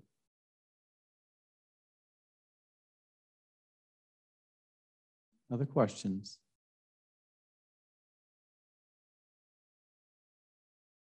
No? I guess in terms of resiliency, I mean, there's so many things happening now in the supply chain. You got the chip shortage. Now we read just recently there's going to be a magnesium shortage, which is used to make aluminum. So all the car manufacturers are going to suffer. How is Tesla? Can you even plan for anything like this? And how are you creating this resilient supply chain for the company? I know that it is a big focus. We actually, our annual shareholder meeting last year, we did something called Battery Day, where the smartest folks at our company on battery technology engineering and how it fits into the vehicle spoke for a long time. And it's online if anybody is interested in checking it out. If you go to the Tesla Investor Relations and look at the 2020 Shareholder Day, there's a PowerPoint presentation and also a webcast that I would highly recommend. But I know that there has been a focus on being flexible in terms of the battery components. I think there was a comment last night about using iron-based batteries for some of the, not for the longest range ones, but for some of the medium range vehicles to account for, you know, anticipated shortages or bottlenecks in that supply chain. So I think flexibility is the major sort of guiding philosophy for our folks when they think about how to account for, you know, anticipated disruptions in the supply chain. Questions before we'll proceed with the presentation? There's no other questions? No?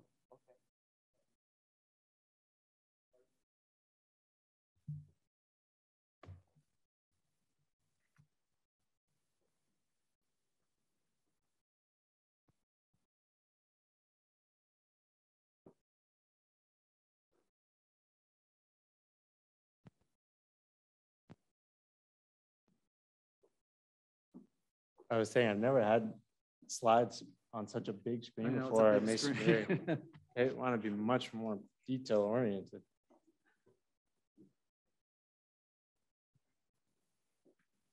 So Syracuse University is really pleased to be able to present the Salzberg Medallion and the Chancellor's Citation for Excellence for Tesla. And I'd like to read this, if I may. Tesla is a world leader in and a champion of advanced automotive technologies. Tesla has constantly pushed the envelope in the development of electric vehicle design, battery technology, and autonomous vehicle operation. This focus on forward technologies and realization of a viable electric car infrastructure has motivated much of the transportation industry to believe in life beyond fossil fuels. Virtually every leading manufacturer is now either producing or committed to producing electric vehicle fleets. Some auto manufacturers have even dared to proclaim the previously unthinkable, the planned retirement of the internal combustion engine. This is a much needed industry revolution if humans are to effectively address the problems of greenhouse gas emissions and anthropogenic climate change. Thus, Tesla's technological and industrial leadership has a significant positive effect not only on transportation, but on the sustainability of the global environment. In witness whereof, I hereby proclaim my name and the university's seal on this 21st of October, 2021, Ken Severud, Chancellor and Vice President of Syracuse University, and to present this is our new Vice Chancellor and Provost, Gretchen Ritter. Congratulations. Thank you so much. Nice to meet you. Nice to meet you too. Very well said, the inscription. Yeah, no,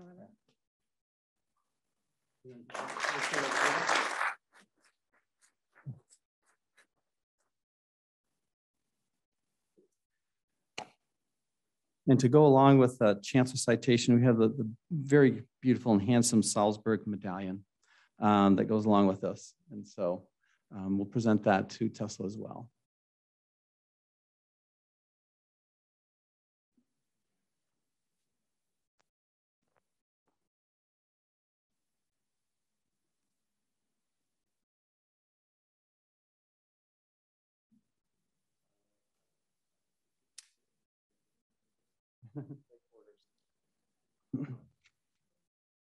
Thank you very much. Thank you very much, Chancellor, Vice Chancellor.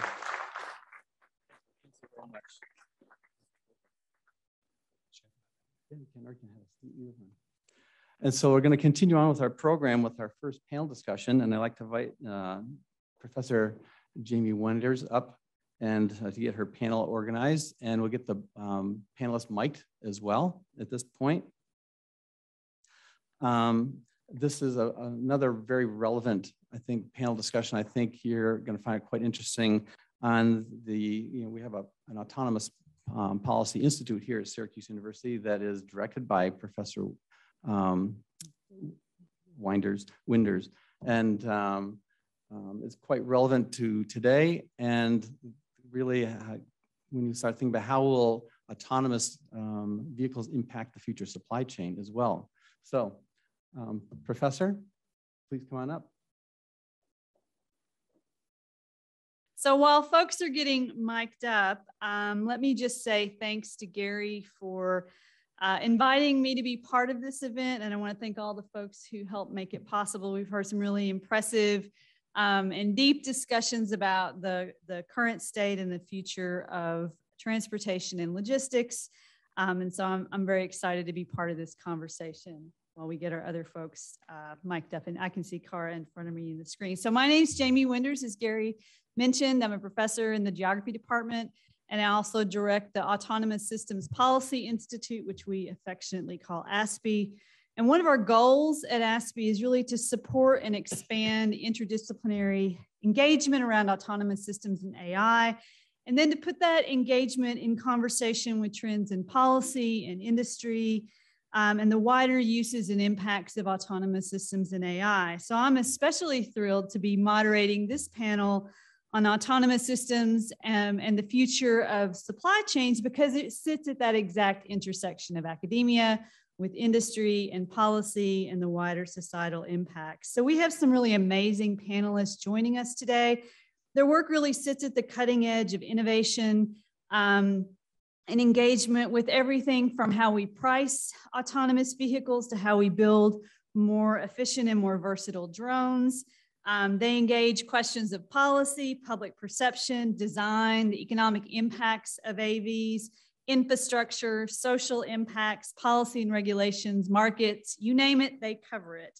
And they bring expertise in fields from transportation, engineering, civil and electrical engineering, transportation economics, aerospace, public policy, and the social sciences. And really, this is the perfect mix to think about what the Undersecretary described as that multifaceted topics of how AVs are going to impact the world around us. So joining us on Zoom today, we have, let me just do some quick introductions. Dr. Cara Kockelman, who's the DeWitt Greer Centennial Professor of Transportation Engineering at the University of Texas, Austin. We know Texas is rapidly becoming an, if not the, epicenter of a lot of really innovative work in autonomous systems.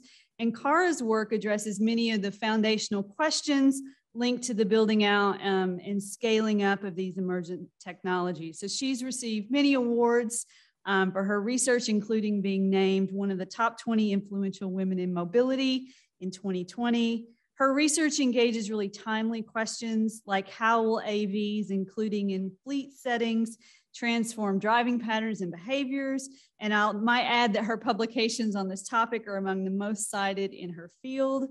But what's really impressive about Cara's work is it goes beyond academia, and she regularly contributes to wider conversations and policy debates about how AVs are transforming our transportation systems, our cities, our economies, and other aspects of daily life. So I'm super excited that she could join us. So joining us in person, we also have Dave Whitaker, who is the Chief of Development at the Northeast UAS Airspace Integration Research Alliance, or what we call New Air. And we're really lucky to have him and to have New Air here in New York. And New Air is a New York-based nonprofit organization that's really focused on providing expertise in unmanned aircraft systems, in their operations, in their safety management, and in consulting services. And New Air oversees the build out and expansion of New York's 50-mile FAA designated testing corridor for drones, and it's one of 7 in the country. So they play a really important role, not only in the ecosystem in this area, but also in the national development of the sort of emerging economies around drones. At New Air, Dave plays a really important role in developing businesses and markets that are linked to urban air mobility, to UAS, as well as the newer field of advanced air mobility, or what I like to call it as air taxis. He is, in fact, an alum of the Whitman School of Management, where he received his MBA. And he's also an alum of our College of Engineering and Computer Science, where he received a graduate degree in electrical engineering and communication systems. So he embodies that mix that we're trying to get around business development as well as the design. And he brings to this panel, as well as to his work with New Air, deep experience in the business development side of aerospace industries. And then last, but certainly not least, we have with us Andy Maxwell, who is the Senior Program Manager and Innovation Strategist for CNS Companies. And Andy brings really extensive experience in public service, planning, community development. He's also an SU alum of the Maxwell School of Citizenship and Public Affairs, where he received his master's in public administration. And one of the things that's really impressive about Andy is he bridges, or really creates a bridge between industry innovation around emerging technologies and questions of community planning and equity. So he brings a background in public administration, having led initiatives throughout Syracuse around innovation and new approaches to urban governance. He also thinks about these issues through the lens of equitable business development. And one of the things that I really appreciate most about Andy's work with autonomous systems is that he's always thinking about and approaching them from a business perspective, a policy perspective, a design perspective, and a community impact perspective all at once. And he really understands how these different facets are connected, and he brings that complexity to his work on design and construction and engineering. So having to sit here with all these folks, I'm very happy that all I have to do is ask questions rather than have to compete with their expertise. But please join me in welcoming our panel to the stage and to Zoom.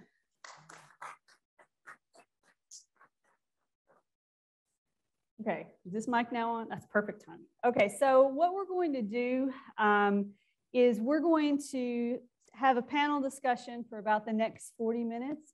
But then what we want to do is open the floor and really hear from you of some of your questions about topics we might cover, as well as the ways that the things we talk about link to or build on some of the conversations that we heard about infrastructure and sort of the future of transportation from the Undersecretary, and then all of the exciting work that's coming from Tesla in what Albert shared. So I'm just going to we'll bounce question from panelist to panelist, but you all should feel free to chime in on any question. Whoops, let me try this again. On any question that's asked. I'm gonna try to fasten this one more time. Okay, now we're cooking with gas. Okay, so when we talk about autonomous vehicles or AVs in transportation, you know, a number of types of designs come to mind. So we might talk about, just to give kind of level the playing field for all of us, we could talk about things like driverless trucks. We've already heard those mentioned. They could be big or small, so they could be big rigs, they could be smaller delivery trucks. We could talk about passenger autonomous vehicles, whether they're privately owned or it's ride sharing. We could talk about small delivery robotics that are increasingly being incorporated into sort of the first mile, last mile of supply chains. We could talk about AVs that are used in warehouses. We could talk about autonomous technologies incorporated into public transportation. We could talk about both small and large drones and UAVs that get used in things like package delivery, infrastructure inspection, bridge inspections and things like that, traffic monitoring. as well as what we're kind of beginning to see is real attention to thinking about larger drones that could get incorporated into cargo and passenger travel as well. So we have a lot of different use cases that we might talk about. So I'll have Cara sort of kick us off. So when we think about all these different kinds of AVs, what changes about our transportation systems, whether we're talking about moving goods or moving people, when we start to incorporate AVs? So what's really different about autonomous vehicles when we think about transportation? Well, they make driving, easier and cheaper. So for you and me, as traveling for personal reasons, our value of travel time falls. We're less cognizant of the time in the vehicle because we're not having to hold onto the steering wheel and basically avoid hitting everybody for 20 minutes or 2 hours, however long our trip is. And so we're bound to do more of it. We're also bound to leave the airlines less business and stick to the ground more often because you can leave at any time. You can stop along the way and stretch your legs, and there's more freedom than going through a pair of airports and having to rent a car at the other end. And on the truck side, of course, that driver can be a little less qualified. He or she can be sleeping and allowing for much longer trip making and utilization of that asset, and be there for the pickups and the drop-offs, or in case there's a crash or something, if somebody else crashes into that truck. And so it brings down the cost of delivering people and freight, and that means more of it. And so when we simulated the whole Texas system with a focus on the triangle, which is the Houston, San Antonio, Dallas, Fort Worth area, we estimate about 25% more vehicle miles traveled. And part of that comes from new users, right? People who are carless or cannot drive. They may be 16-year-olds or 15-year-olds even, depending on how low we want to go in permitting use of these vehicles on a trip rental basis, or eventually if the price comes down, households individually purchasing them. So there's a lot of different use cases, adding a lot of demand to the network long term. Mm-hmm. Okay, so we might start to see more travel, but you also talked about we might kind of see the de-skilling or the re-skilling of who's involved in logistics transportation, that the work might become also kind of less stressful. Do you guys want to sort of jump in, Dave, to think about what might change, particularly when we think about UAVs or drones? Yeah, and I think Cara touched on a little bit. I think the human capital changes dramatically, going from crewed, whether it's surface transportation, airborne transportation, to uncrewed, especially when you talk about things like intermodal transportation. And I think that's where a lot of this is going to go, at least in the logistics field. It's not just about ground-based. It's not just about airborne and even seaborne and other methods. It's really developing an intermodal transportation system that covers all of those. So it's not just the individual technologies, but the transition technologies that get things from one to another. You're seeing that with even the Amazon folks automating their warehouses, for example. Those kinds of things. So I think those things will eventually reduce the need for humans to be interactive. They may still require humans to be monitoring it, and we'll focus a lot of that human capital from the operation to the actual development and looking at innovative ways to use those things in the future. So it will require a higher educational skill, a higher skill level for those types of people that are in there, but it will reduce the overall cost and human capital, since that's typically a very large cost of any transportation system. I want to come back to this question of how do you create this intermodal system that you're talking about that really looks across different domains of autonomous systems. But if we think in big terms, and I'll have this question start with Dave as well. So what are some of the immediate and also longer term benefits of incorporating autonomous systems into transportation? What do we gain when we bring AVs into existing transportation systems? A lot. I mean, efficiency, certainly, carbon reduction, possibility of that, reducing stress and stress on humans in general. But I'll bring it back to logistics, right? One of the things is it just reduces logistics chains. reduces the risk in a logistics chain. Logistics chains have been leaned out over the past decade or a couple of decades significantly, so that time and predictability have become much more important than they used to be by removing some of the stocking points along the way, or at least reducing the inventory levels. And I think we're seeing that now with some of the logistical challenges we're having driven by the pandemic. So being able to have alternatives, whether it's crude or uncrewed, is important. Being able to automatically schedule these things through not manual means, but automated means increases the probability and the predictability. Maintenance is a huge issue, and I'll come back to that a little bit later, but the maintaining these systems so they are reliable is huge. And even if you're talking about maintaining the existing systems, whether it be infrastructure, whether it be the actual vehicles themselves, on a regular basis, more easily, more frequently, and more thoroughly, so that you can predict failure, corrective maintenance actions, and those kinds of things. And autonomous vehicles add today, this is one of the things that I think a lot of people don't understand is, you think of the Jetsons and everybody's flying around and all that kind of stuff in the future. Maybe we'll get there, maybe we won't, but what we can do today are a lot of more localized things that have a huge impact on the current infrastructure for logistical systems. Things like monitoring bridges and inspecting power grids that are very important. Power grid goes down, maybe not, that's not a direct impact to the overall logistics chain, but it has a huge impact on the logistics chain. So Andy, one of the things we heard from the undersecretary was, in thinking about infrastructure, was what happens to land use policy, land use change when we start to think about other technologies. And so given your background in community planning and urban planning, do we see any benefits to kind of land use policies when we start to think about the incorporation of AVs into transportation systems or into logistics? Yeah, I think the potential benefits are really significant. Dave touched on this. It's, there's a long list of potential benefits associated with these technologies and different applications, both existing technologies, things that are being used today, at least to some degree, things related to operations, bridge inspection, pavement inspection, things like that. Certainly there are significant benefits there into migrating some aspect of responsibility over to these technologies. But I think, Dave touched on some challenges around existing infrastructure. I think that relates particularly to transportation infrastructure, but also to the Undersecretary's point about land use as well.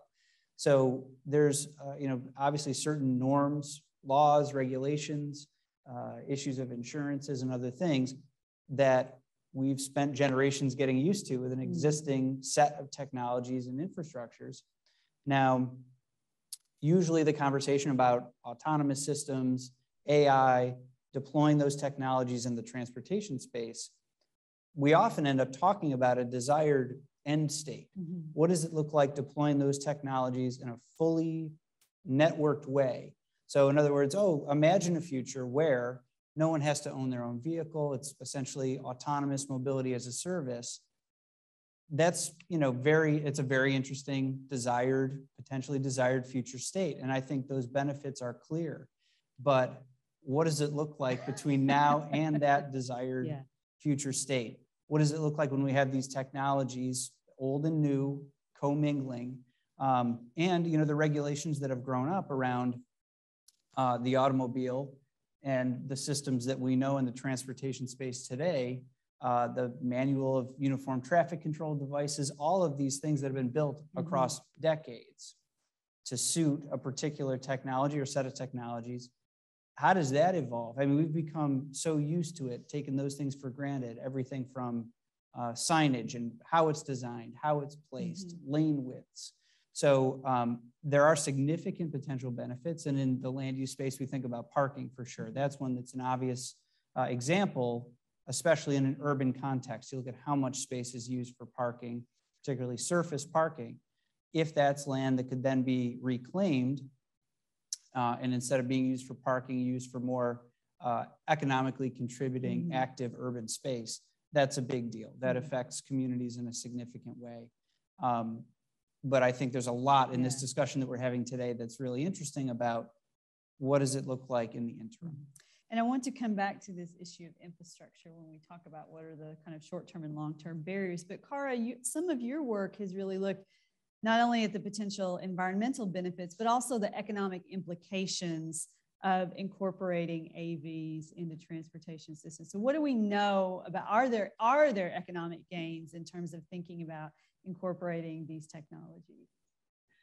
Yeah, huge, sizable gains. Our value of time is worth, maybe $15 to $20 an hour for kind of the average American. And so not having to focus on commandeering that vehicle and sitting back and getting some work done or rest it is very valuable to the user. So there's about $1 trillion per year in savings for all the drivers under current conditions if they all were to switch to that kind of chauffeured model where they don't have to handle the vehicle. And so that's pretty sizable, but a lot of crash savings gains. We have about $1 trillion a year, believe it or not. So about $3,000 per person per year in crash costs. So lost productivity, property damage, lost lives, of course. So pretty serious stuff going on. And these vehicles have a lot of gains to provide there. They also can have huge economic impacts through land use changes. So land and property improvements on that land are a major piece of wealth and industry in this country. And so to the extent that they may cause more sprawl or hopefully more concentration, that is a question we do ask in each of the 5 or 6 different surveys we've now done nationally on the topic of how people's behaviors will change under AVs. That's pretty important as well to keep track of. Excellent, thank you. So we can think about the gains to our time, how do we price that, to the reconfiguration of land, particularly in cities and suburban areas. So we can start to think about all of these potential benefits, not to mention the environmental benefits that we've already talked a little bit about. But Andy, what might be some of the costs of that process of incorporating AVs into transportation systems? I think we heard from Albert that the average vehicle has a 17-year lifespan. Sometimes you hear people talk about 20. So we're talking about a long-term transition here, but what do we know about some of the costs of turning to AVs in terms of workforce, changes to the built environment, liability, these kinds of things? Sure. Well, I mean, the workforce and workforce training component alone is significant. And pushing a faster evolution in what education and workforce training looks like in that space is a very big deal.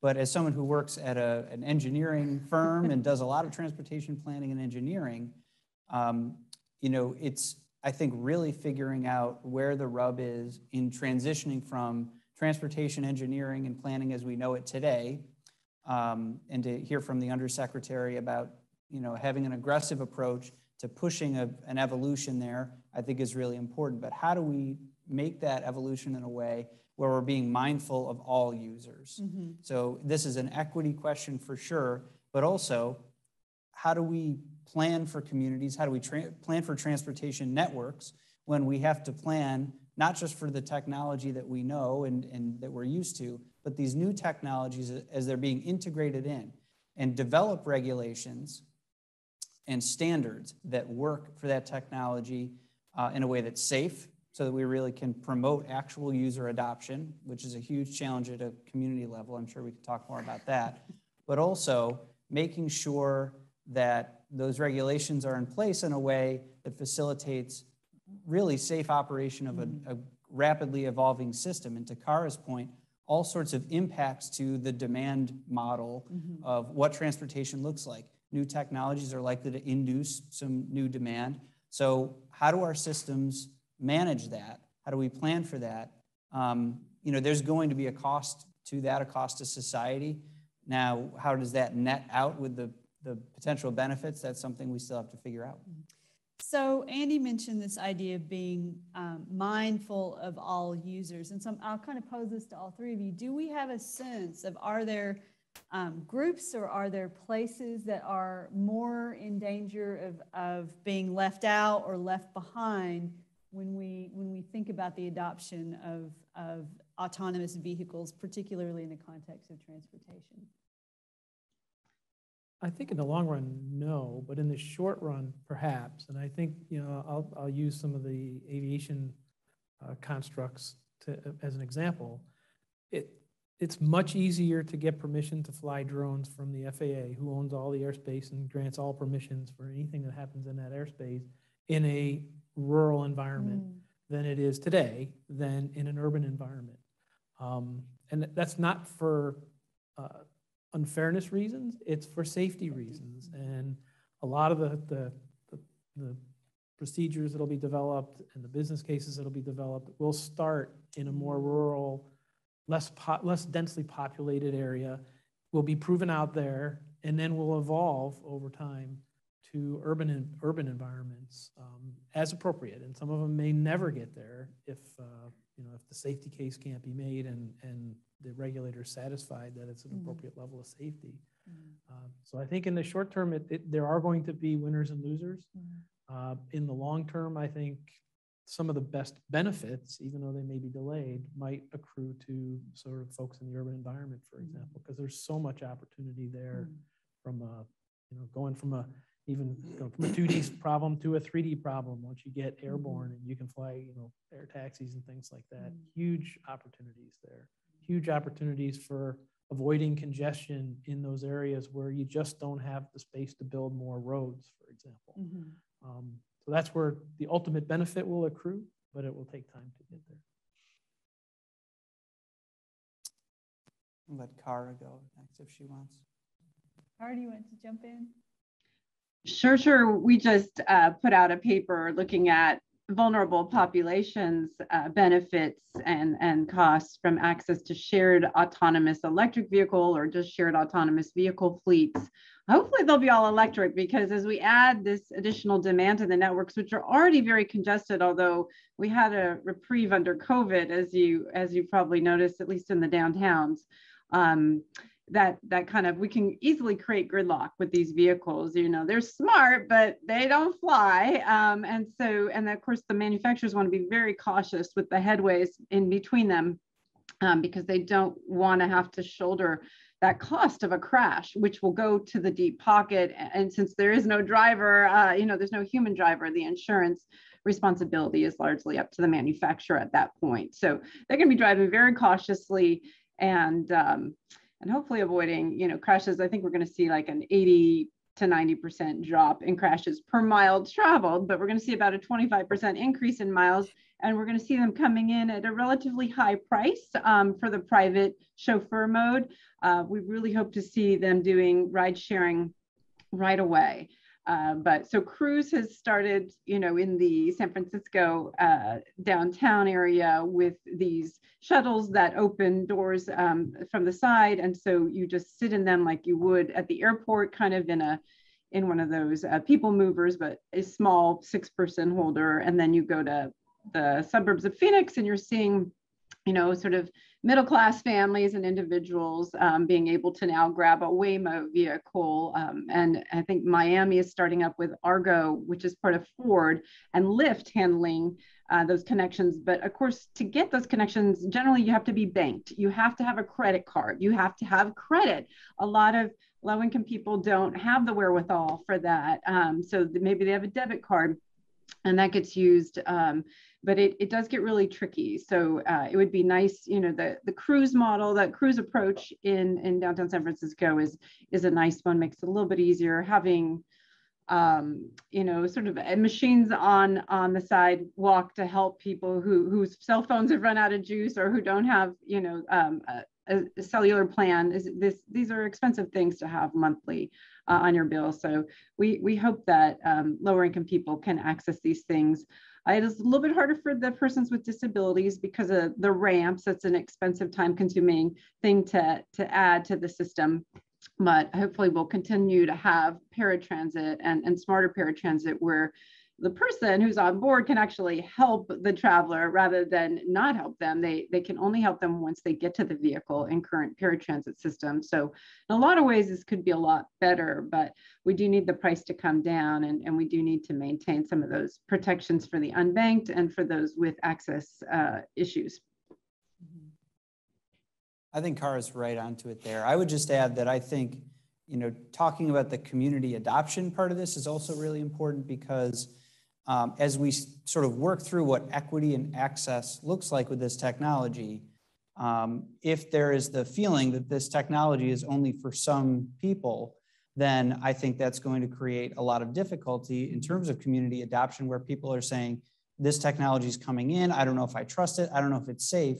And now my neighborhood, my city, my community, we're being forced to take this on, and I'm never going to enjoy the benefits of that. So I think a part of the conversation here does have to be, what is the role of the private sector? What is the role of the public sector? And how do they interact in a way that certainly promotes equity of access, but also helps to manage issues of safety, issues of community adoption, community planning. I think one only has to look as far as the history of public transit, public transportation in the United States to understand that it can be a very challenging thing.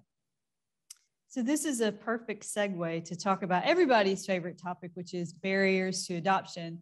But if I don't have time for it, I want one of you to ask Dave a question about drone delivery, because that's something that we hear a lot about. So if I forget it, it's your responsibility as an audience to ask him. But maybe I'll throw this question out to the three of you. We've heard about all of these amazing applications and uses of AVs and the environmental savings, the economic savings, the potentially increased mobility for all sorts of people. One of the number one examples often given for AVs is that they increase the mobility of older people who no longer are comfortable driving. So we know all these benefits. We know all of these ways they could expand. What are some of the barriers to widespread adoption of autonomous vehicles in all of these contexts? Maybe I'll start this time. I think from my perspective as a public policy person, I often think about this in terms of the technology evolving so much more quickly than our laws and our public policy making. So I think that is a barrier for communities, and then nationally and globally what we do and how we do it.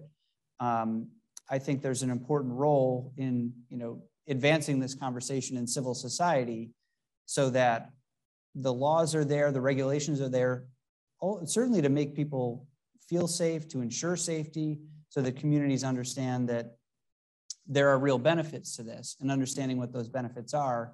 But there's also thinking through the innovation of the technology and its deployment as well, understanding that we often will have a dynamic in the public policy space federally where the feds will see that there's new technology and they sort of say to the private sector, hey, go figure it out and let us know what the regulations should look like. And I think there's a significant back and forth that should be had that's really healthy there. However, that completely hands-off approach or mostly hands-off approach doesn't necessarily encourage innovation either. There does need to be a framework, a structure in which that innovation takes place. So I think a significant role in dialogue between the public and private sectors is important to get through as a barrier, so to speak. And I think you're dead on, Andrew. The regulatory policy is a huge barrier. And I think that is happening, at least from where we sit on the aviation side. But a nuance to that is the compartmentalization of those barriers within the government. So I'll give you a great example. The FAA, again, who owns all the airspace, and you have to ask Mother May I for any permission to fly anywhere, pretty much. They just look at aviation safety. They don't look at overall safety. And a great example I think that anybody can relate to is power line inspections. You need to inspect high voltage power lines once, twice a year for lots of different things. They currently do it with manned helicopters and guys climbing, people climbing poles. And it's one of the most dangerous, short of being launcher on the aircraft carrier, I think it's one of the most dangerous jobs that there are in the United States or in the world. Easily done by drones. From a much safer standpoint, from an overall safety case, people won't get hurt. If the drone crashes into the power line, you lost a drone, no big deal, no harm, no foul. The FAA is currently allowing that, but only in a restricted area that's making it very economically challenging for power companies to actually implement it with a positive benefit from their perspective economically. There's absolutely no reason, given where most of these power lines are, in the middle of nowhere, forested lands, farmlands, whatever, to be able to allow them to do other things. But there is no one agency that looks at that holistically. And so, those are one of the things that, real easy to fix if you could get them to talk to, get them to look at it from that way. But that's not the way they think. So it's a nuance, but it's, I think, an important piece of it. So Cara, a lot of your work has looked at, I'm not sure where to look so that I'm looking at you. I'm looking at the screen in front of you, but I realize that you can't see that. So I'm looking at you now, Cara, and what is you've spent a lot of time thinking about this issue of public perception, and Andy talked about community adoption, what are there barriers to widespread adoption of these technologies associated with public perception or public awareness of these technologies? Yeah, I think there's enough technologists in this country and in the big cities where these will be released that you'll have a lot of early adopters, especially at low speed. It's really hard to kill somebody inside a vehicle these days. You have to flip them, you have to keep them, you have to hit, but outside the vehicle, of course, you can kill a pedestrian at 25 miles per hour, no problem. I think about 30% of people hit at that speed would suffer severely disabling injury or death. So they're going to keep the speeds down. And I think that'll encourage a lot of people to try it. And some people will be very regular users, and they'll have a network of colleagues and friends and neighbors and relatives that will be pretty easily convinced in a relatively short time. But of course, you could also have some kind of terrible crash situations where a vehicle keeps driving with somebody underneath it, and that's front page news. And it, just like a kidnapping, a sensational story, it can really dampen enthusiasm, at the policy level, even if the crash rates are half of what they would be otherwise. So it's a delicate balance for policymakers and the public, to try to be reasonable. We haven't been very rational.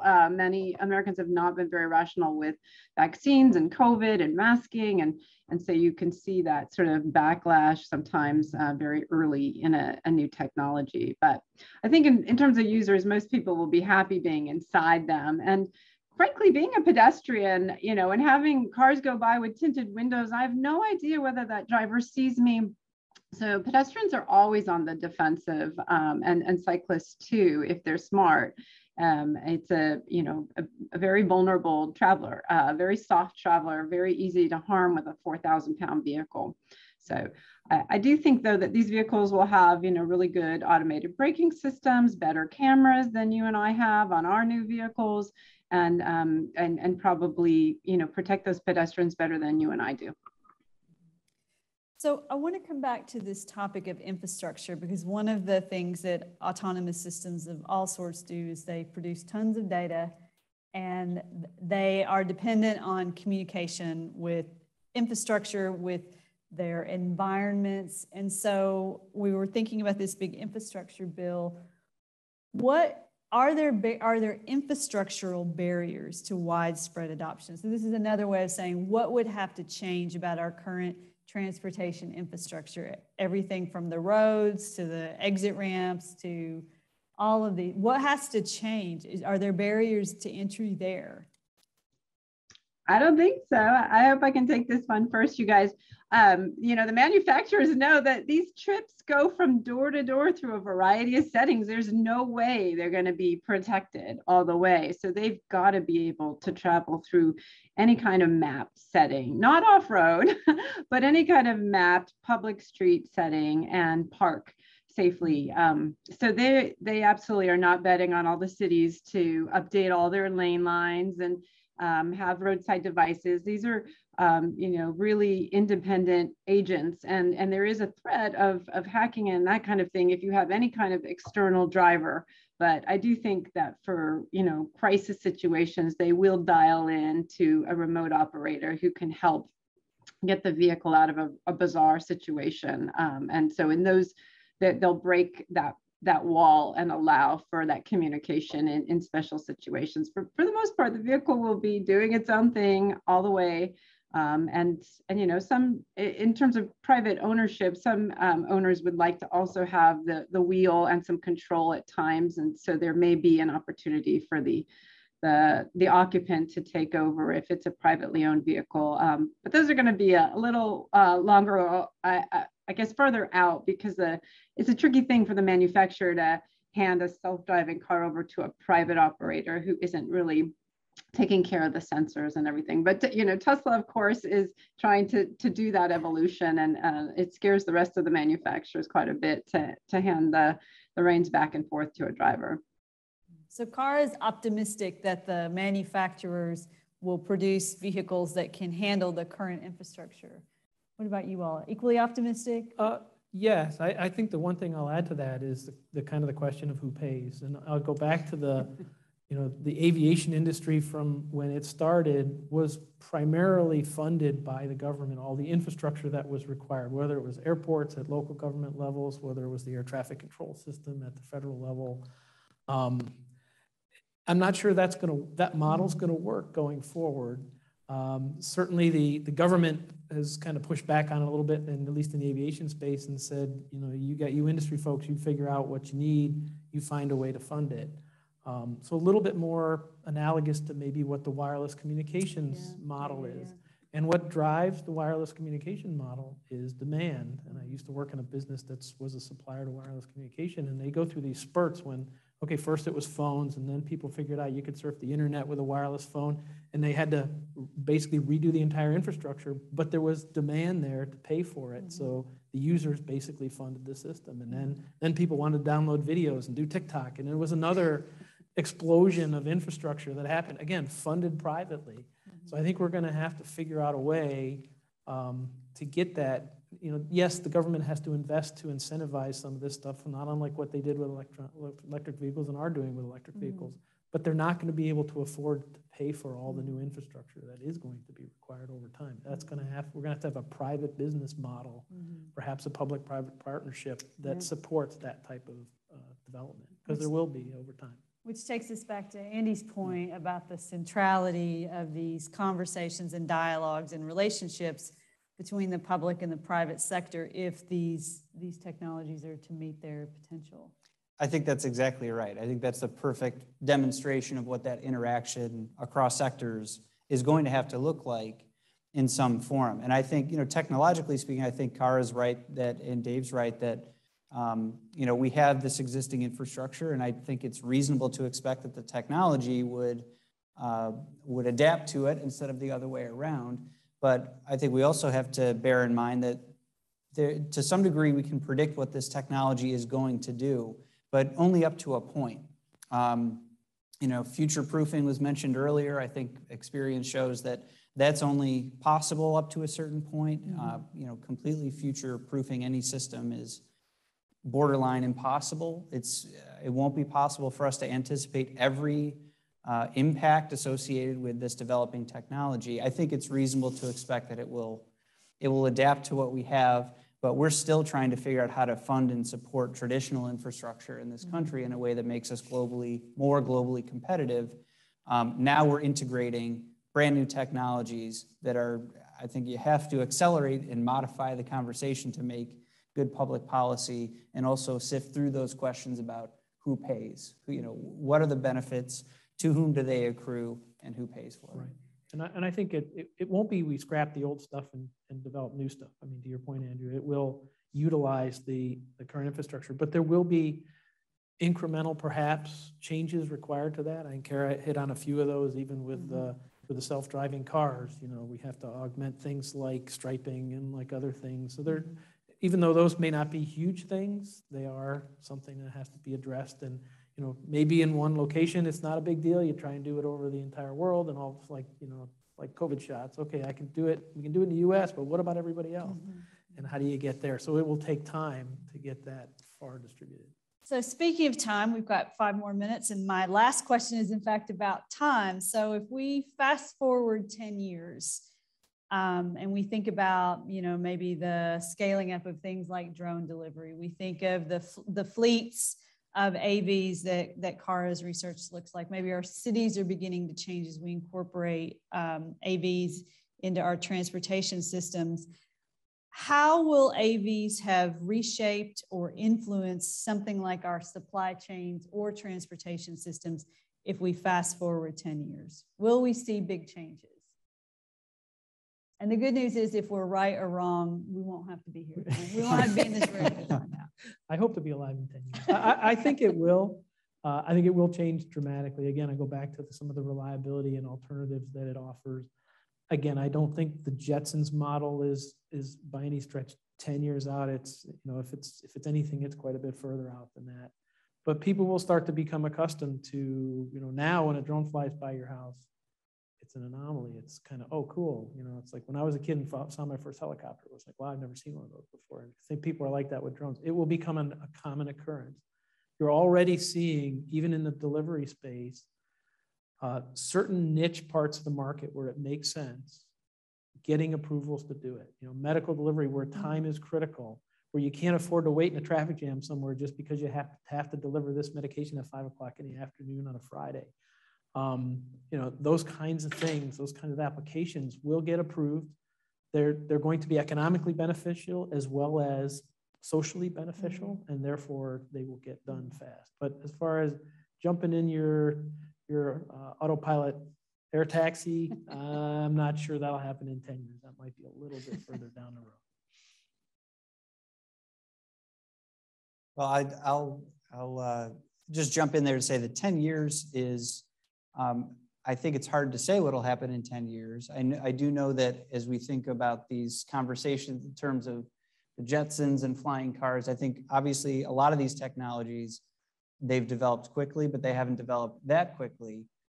But as we've seen with a lot of technologies, particularly as we talk about things like AI and quantum computing, you know, it might feel like we're on a gradual slope, but that can change at any time as we think about the exponential rate of growth with certain technologies, relevant technologies to this conversation. So, you know, I'd say buckle up. It's gonna get pretty wild and probably sooner than we think. Kara, you get the last word. 10 years from now, what will things look like? Well, I hope our ports are working properly at that point. I understand they're very congested right now. And yeah, I hope that countries are getting along and the trade patterns are calm. And so there's a lot of uncertainty in those areas. But yeah, we could use maybe more automation at ports. And I think, you know, more people will be accustomed to purchasing things online. So there'll be fewer trips of people back and forth to stores. But you know, I'm not sure how much the supply chains will change. Trucking, you know, will continue to dominate the high value goods movement for its door to door. And, but rail will get better. You know, I think they are continuing to add some innovations and double, if not triple tracking. And so it'll be interesting to see, but I don't forecast anything too, you know, too different. I hope to not see a lot of drones crossing my skies. Maybe with blood shipment, that's okay. But, you know, I do think it could be a pretty ugly future if you've got a lot of things in the airspace above your home and your businesses. But yeah, the ground is obviously a very busy place. And if we make better use of the ground infrastructure by sharing rides, thanks to congestion pricing and certainly much higher gas taxes, they haven't come up in 30 years in most states. I think Pennsylvania, Washington, and California are the leaders in this country, but the federal gas tax hasn't gone up in over 30 years. It's just this third rail of politics. It's very sad and frustrating because we really need much more efficient vehicles on the road, and we need people to try to dampen their lust for driving petroleum-fueled vehicles long distances across this big country of ours. So I'd love to see more efficient choices being made. So I want to give our panelists a big hand, but first, before I'm doing this in reverse order, I just realized what I really want to do is open up the floor for any questions you have. Gary, we probably have what, 10, 15 minutes? About 10 minutes maybe. 10 minutes, okay. So does anybody have any questions for our panelists? Here's a question. I have two questions. The issue of, and I guess I'd like input from each of you or find out if there's any consensus. When do you envision that EV trucking, autonomous trucking will be commonly used on the roads.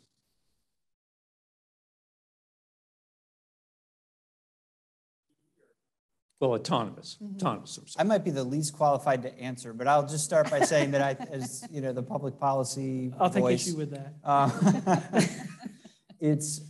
I think it's fair to say the technology is, if not there, very close, nearly there. I think it's, in what way is it deployed? How is it deployed? How is it regulated? How are communities, whether it's a federal level conversation or at the state level or even a local level, how is it further deployed in a test environment that people feel is safe? I think it's all in that essentially community-based, human level conversation. The technology arguably could do it now, but how is it done in a way that's safe and that people are going to feel is safe, that gets a little closer to deploying it at scale, which is where the impact really lives. Well, I agree with your assessment, but I also asked, when do you think it might happen? Ask the insurance companies. Yeah, well, yeah.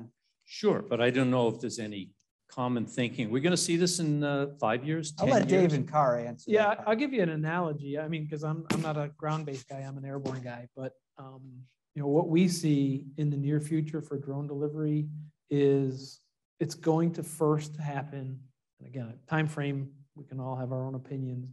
It's going to first happen on fixed routes where you're going, it's not just I need to go from point A to point X and I don't know where X is, you tell me and I'll go, but routes that are heavily regulated. Take the thruway, for example. Those kinds of highways, which are not heavily, well, they're heavily traveled, but they're not heavily congested typically. I think will be the first places you see those types of deliveries happening. We're certainly seeing it in drone deliveries where, we have a customer that runs a pharmacy, and every day, 2-3 times a day, they go deliver pharmaceuticals to care homes. Same route, same thing every day, even on weekends. Those kind of routes are things where it's going to be economically more beneficial to the folks. If they have to do development of infrastructure, they have to go through the process of getting the regulators comfortable with what's happening. Those will happen first. As regulators get more comfortable with those and the safety levels and the technology advances as well to give them the safety levels that they need, you'll start to see it more ubiquitously. So yeah, I'm going to say 5 years, just to answer your question. I don't know. And I might add that from what I understand, on non-public roads, like mining roads and other long stretches of Australia, they've had self-driving convoys, or at least the following vehicles were self-driving for many years. And China and other places off public roads and then on public roads may lead. By fiat, there's not a democratic process going on. And so they just decide this makes great sense and they move forward quickly. And so it may be more common in other countries than it is here. And it really depends where you are in the nation, whether you'll see one of those vehicles.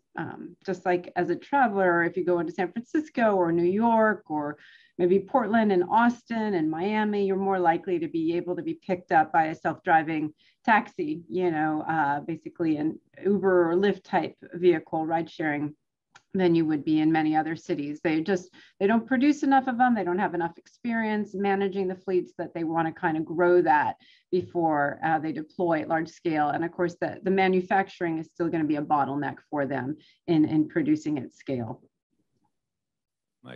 Thank you. My second question relates to kind of the economic impact when there's autonomous vehicles, using the example of trucks, moving from the West Coast to the East Coast. You compare that with a train that goes from the West Coast to the East Coast, and the truck, let me just make a reasonable equivalent. You maybe have 200 truck equivalents on an intermodal train. When you no longer need drivers on those trucks, you've eliminated 200 people and big shift in the economic model of trucking. For the train, you get rid of 2 people on the train. So there could be a big economic shift, which could drive more business to be moving on the highways versus on the rail system, which would be one of those unintended consequences, I believe. So I just wanted to tee that up to get anybody's reaction.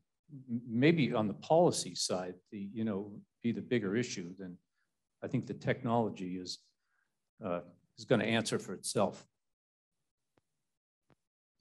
And we've simulated the shift in trade for the nation with less expensive trucking. And not everybody shifts who's using trucks, but the longer distance flows under our different price scenarios did shift. And they did pull away some of the market share from rail. But it's not, it's not a simple thing. And I don't think that they will remove an operator from that expensive asset. This is a $100,000, $200,000 perhaps vehicle. So it's probably smart to keep a human on board in case something happens, a tire blows out, another vehicle hits you. You also have to do pickup and drop off, but you can sleep or you can do administrative tasks for your company, or you can have a second job en route. You're just kind of a shepherd there to look after the flock of freight as it moves eastward. And so it'll save money. I just don't think it'll save you 30% off the top, but it will allow you to go much farther under the hours of work and hours of service rules that we have for those drivers.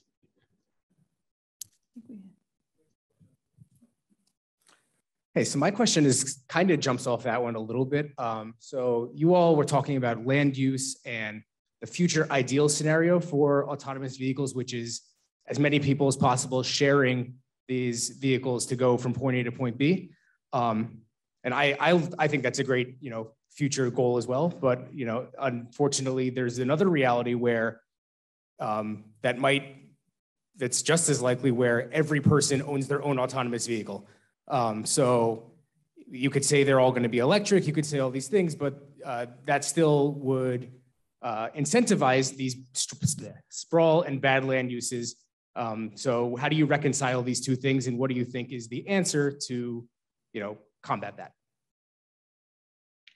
Pricing. So really, we've had congestion for a long time. It's just been kind of expensive and difficult to price away congestion, and legislatively also difficult. If we can't raise the gas tax, we're like Saudi Arabia and Venezuela. I mean, we hardly tax that hazardous material. And so pricing the roadways is even trickier for our legislators in many cases.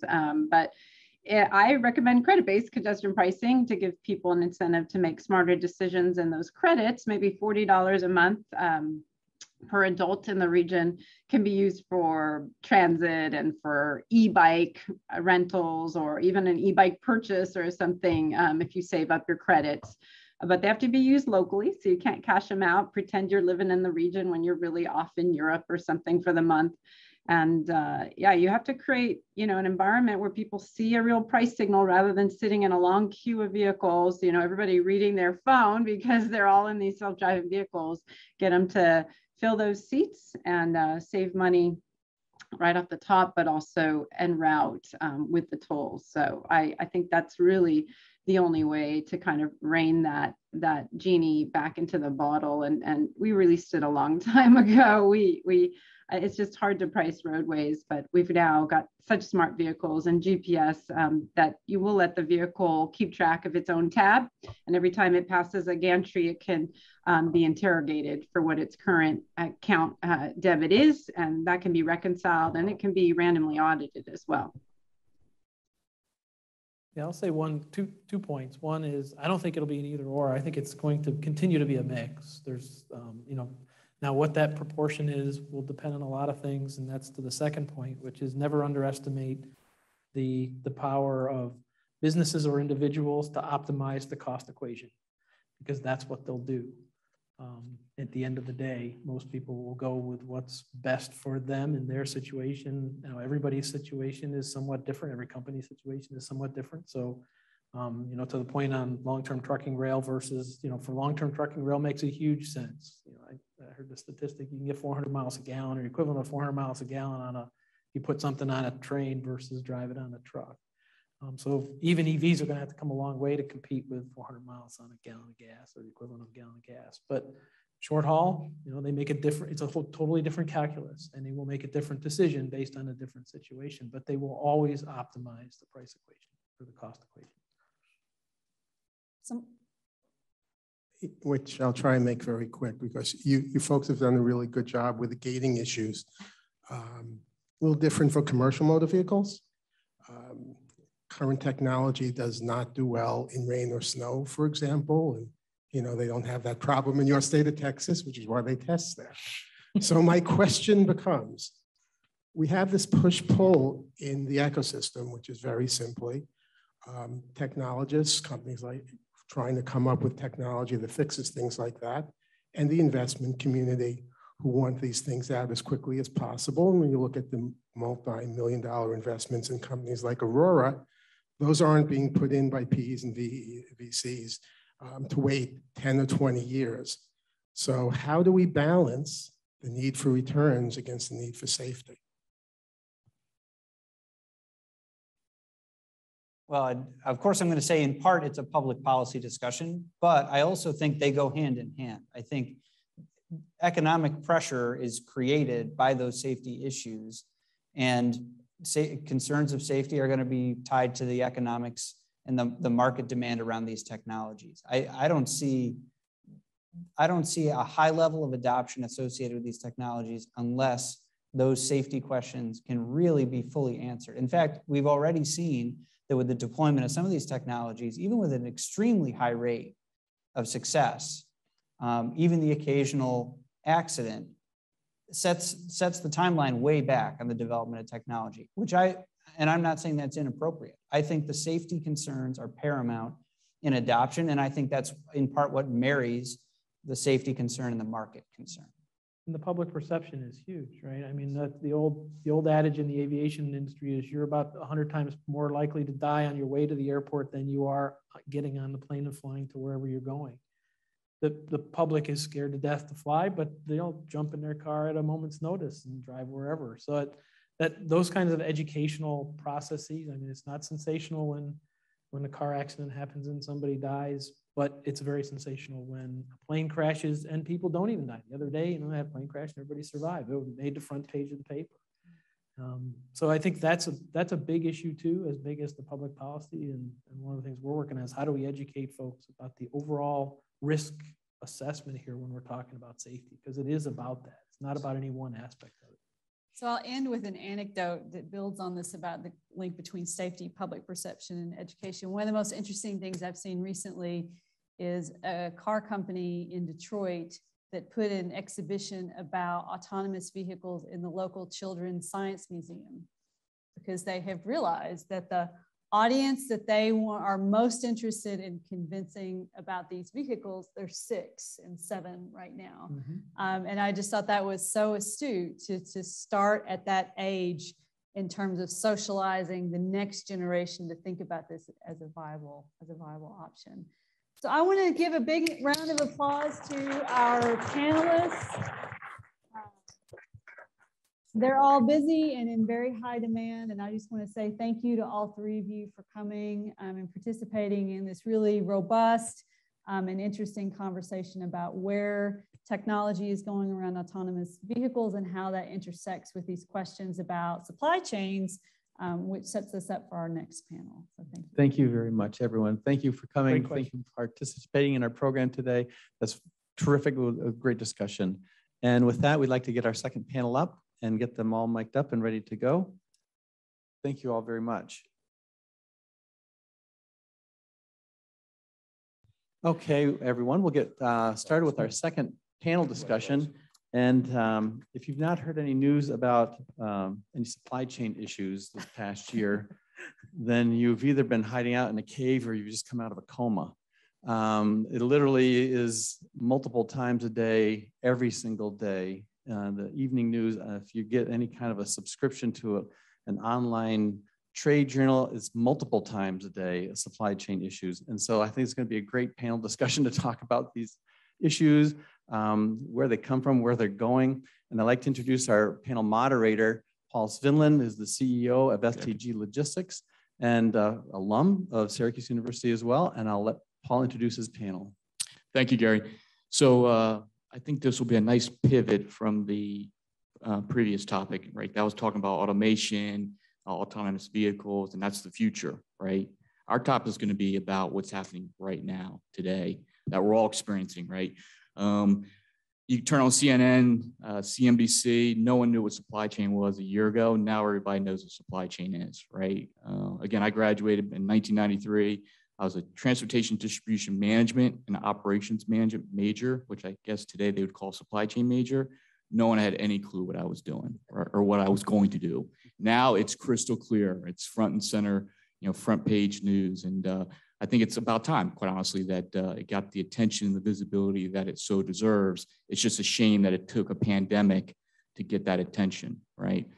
So with that, our topic is transportation logistics challenges during a global pandemic. And so I'd like to introduce my all-star cast or panelists. I mean, this is top notch. We have over 100 years of experience behind me. Very impressive. And so I'm going to read their bios. So it's going to be a little bit lengthy, but I think it's very relevant and very important because you need to understand who these people are and their background and how qualified they are to talk about the issues that we're going to talk about today. So I'll go from left to right.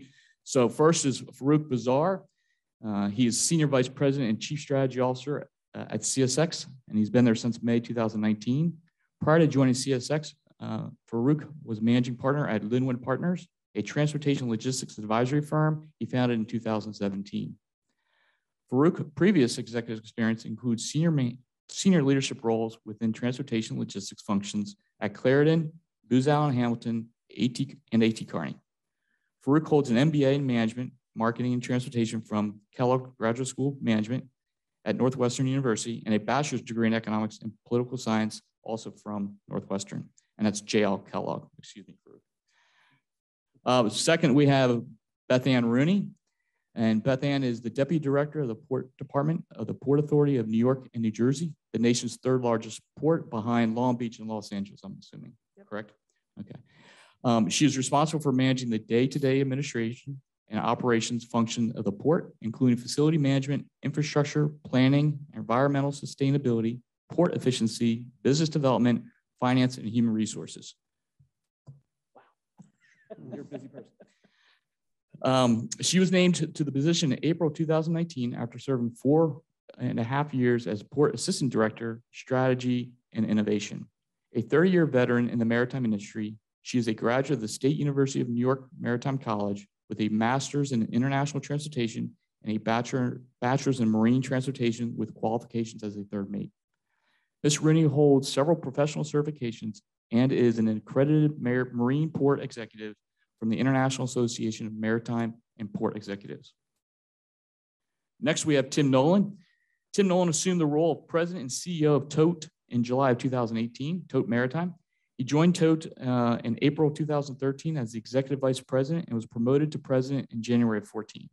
He brings more than 20 years of experience in the transportation logistics industry. Prior to joining TOTE Maritime, Tim served as the Senior Vice President of the International Division of Houston Logistics America, formerly NYK. In this role, he was responsible for 20 offices, including the Ocean, Custom House Brokerage, Mexico Cross Border, and Supply Chain Solution Division. Tim began his career with A.P. Moller-Maersk organization in 1994. We actually worked together. He holds a bachelor and master's degree from St. Joseph's University in Philadelphia. And then finally, our final panelist, Dave Broering, is president of non-asset-based logistics with NFI and has over 2 decades of experience within the 3PL space. Through that time, he has developed an expertise in creating fast-growing and efficient tech-enabled operations focused on customer service and execution.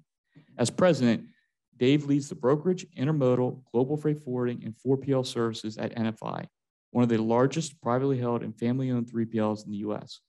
By combining his upbringing at American Backhaulers and C.H. Robinson with his blend of technology and operational execution, Dave's non-asset division continues to be one of the fastest growing divisions within NFI.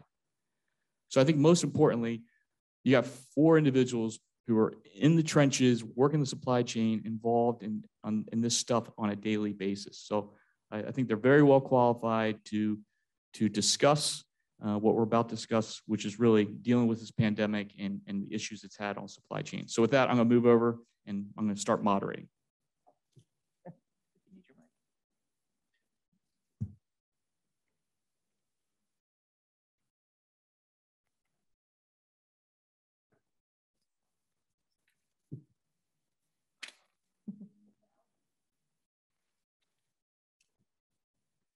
All right, this is comfy. Okay, so we're going to start with Beth Ann, and it's almost been 2 years, right, since the first case of COVID was identified. Really, it was December in Wuhan in China back in 2019. When did your organization first become aware of the virus, and what was the initial reaction? You know, interestingly, I was in a meeting with our Office of Medical Services, our director, a physician, in December, you know, when it first became an issue overseas. And we started talking about a pandemic and the pandemic plans that the Port Authority has, and, you know, what would we do and how would we execute them? So as an agency that is not just running New York and New Jersey's ports, but airports, tunnels, bridges, bus terminals, a rapid rail system, the World Trade Center complex, all modes of transportation are a Port Authority asset within the New York, New Jersey region. So we started in December preparing for the just in case it was actually going to hit us. I'll tell you, the Office of Medical Services and the Port Authority didn't think it was going to come to us. We were preparing, you know, we were all kind of laughing about it at the time, but you know, joke's on us. Yeah. David, your thoughts? So because we're a global freight forwarding organization, we began to hear about it in late January as it became a factor for the outbound shipments coming out of Asia. For us, it was more about contingency planning for systems management, protecting employees, figuring out how we're going to get PPE to people that were, you know, really on the ground in the front lines. We have 3,000 trucks running around the country. We have over 200 warehousing locations, 15,000 employees that are mostly on the front lines of the supply chain. And I, like you, we didn't really believe that it was real. And in fact, we had several conversations where I was advocating for a little bit more action on our office workers to just put them home, do contingency testing. And it took us 4 to 6 weeks to really believe that it was going to settle in to be reality. Farouk? Well, similar response to David. You know, so we, our company probably became most aware of the coronavirus in January of 2020, and we began planning, I'd say later that month, really around protecting critical infrastructure. And for us, that's our operations center, which is really the kind of brains of the railroad, which is in Jacksonville. So taking measures there. And then similar, we have 19,000 employees operating 22 states. So thinking first and foremost about the health and safety of our employees and without compromising safety at the railroad. Now, our business, I would say, wasn't really impacted much until late March. You know, we're one of the two eastern railroads, so our network is east of the Mississippi. And since you know, the early beginnings of coronavirus were really in Asia, and you saw more impact coming out of the Western US, I would say our business didn't really get impacted until late March, and then of course, very impacted in the second quarter. Right. Mr. Nolan? Thanks, Paul. You know, Paul, was on the radar from what you saw in Asia taking place at end of 19, and then early in January. In February, we have an office based in Seattle. So once some of the nursing homes started getting impacted up there, it really became a little more prevalent to us. And then it was beginning of March. Folks may remember it was March 8th. And I remember I'm based in Jacksonville, Florida, and during that week, they have a big golf tournament called the Players. And it was that week. Usually it's the biggest turnout in town for the year. Surprisingly, it's not the Jacksonville Jaguars. It's the biggest turnout. But it's the biggest turnout of the year there. And the first day I went, you could tell there's a third attendance there. And by the beginning of the second day, the tournament had been canceled. That's really when reality set in. Fortunately, some of the others, we started doing some business continuity planning. We were fortunate to have practices in place as we service the Caribbean with our ships. So from hurricanes of having to have business continuity in Florida, we're able to utilize that again. But for us, very similar to others, we have 1,000 mariners, 600 folks that work on the waterfront at the terminals, another 600, in the offices. It was really about their safety. Their frontline workers, specifically on the terminals and on the ships. How do we ensure the safety of the mariners? So the ships that we operate are able to get to Alaska to serve the community there, and likewise into Puerto Rico and into some of the other islands to serve them safely. So for us, that was a core critical point for us. And then you went into managing the business on top of it. How is the impact really going to hit the company? Focus on some of the financials, focus on the well-being of the teams, making sure you're over-communicating more than what you usually would do.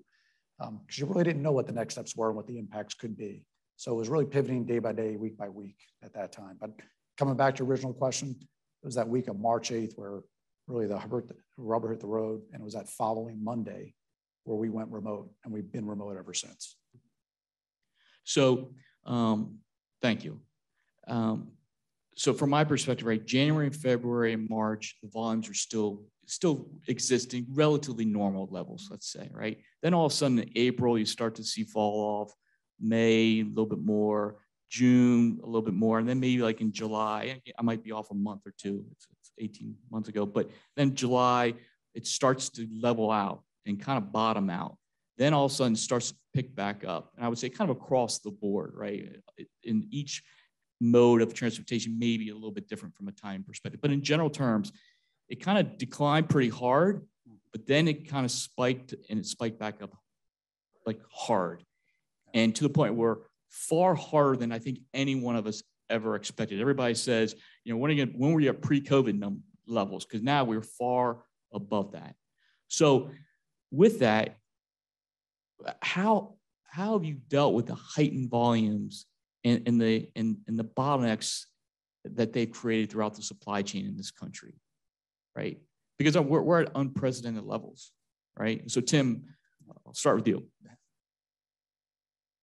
Paul, you hit the nail on the head with kind of when the softness took place to when it kind of rebounded, which was end of June to July for us. And really where we've experienced it has been, of course, space on the ships. That's been one element of it. We have not seen as much in some of the larger ports for the fact that we lease a lot of the property for our terminals in the core areas that we call. However, there's been congestion. So let's say it's been on equipment. Our dwell times have more than doubled. We measure equipment outside our terminals over 5 days. Dwell time is more doubled on equipment. Volumes have been up. The equipment's not only dwelling because of volume being up, it's because of customers holding on longer at their warehouses. It's now warehousing space for them that's overflow from what they could handle. So equipment's been a big challenge for us. Traditionally, every year we'll bring in new assets, off-hire other assets. We haven't been able to off-hire anything. Fortunately, we've been able to bring in new, but not off-hire. In addition, you would say the trucking capacity has been a big impact for us. We used to work, let's say, with a half a dozen core truckers in our markets. We now work with at least a dozen in each one of our core markets. And even at times with that, we're struggling to make sure we cover capacity. It's chassis, but truckers in particular are some of the core elements for us. When I come back to equipment, how are we managing some of the equipment? We implemented GPS on the majority of our equipment a few years back. This initially was a sell point one for customers on tracking and tracing, but it also quickly came into us managing our efficiencies and our fleet size. We were able to target and work with customers who have that extended well, and you then started working on allocations. And it's unfortunate you have to get to those levels, but those are some of the key points we had to get to. In addition, on the terminal side, we've had extended gate hours. Gate terminals may be open early morning to, ship departure, let's say at 1800 in a given day. We'll be opening at 4 in the morning. We'll keep them open even after the ship leaves to get further cargo in for the next vessels that'll be coming in. So it's been an increase in the workload, increase in cost, which we'll touch on at some time today. Those are some of the elements that we've focused on with the challenges and strains we've had. Autonomous trucks can't come soon enough, can they? I hear you on that. David? I don't even know where to start. Logistics whack-a-mole. It's been, right after the re-acceleration of the market, there was this, I said it was a lot like trying to play chess blindfolded. Because industrial production had been shut down, industrial production makes up 40% of the ton miles driven in the United States. So it was a major impact to the trucking community, specific domestic truckload community, and LTL for that matter, because it's very heavily industrial focused. So there were all these carriers sort of scrambling to the places where there were excess. So, they were moving toilet paper and they're moving disinfectant and then everything started to turn back on, but not in the same way that it was before. So the pieces didn't quite fit back in the right place. And as the year accelerated, you had these issues with drivers who were, older on average, that had left the market, weren't willing to come back because they were exposed. So you have real supply constraints and real true supply constraints. That was probably the first time for sure in my 25 years where it had not been a demand-driven constrained market, where it was truly, there were not enough trucks driving on the road to actually move the goods that we needed to move or that the consumers wanted. And as stimulus piled on and consumers started to behave differently and consumption accelerated, we were holding our own through the end of the year. And then the polar vortex hit Texas in February and it sort of spun everything out of control. And it melted or froze the infrastructure, sorry, wrong term. Rail networks were completely locked up in certain markets, which was unheard of. I mean, BNSF shut down 3 intermodal terminals, which had never happened before. And if since then, it's just sort of been trying to allocate as fairly as possible, trying to find the right places to serve the people that you've served. I can tell you that one of the little, to not talk about all the bad, we had the best MPGs we ever had in the history of our trucking company last year because of less traffic. We know that we were a better, environmentally safer company last year because there was less traffic. So there are these little things that were out there, but for us, it's just been trying to find the path of least resistance. And that path is different almost every single week, and trying to support as many people as we can support through that. Farouk? So your question was how we kind of dealing with the unprecedented demand. So I would say not great, right? And I think, and I'll say that for a couple of reasons is, unlike a lot of other businesses, our business is not back to where it was pre-COVID. And I'd say for 2 reasons.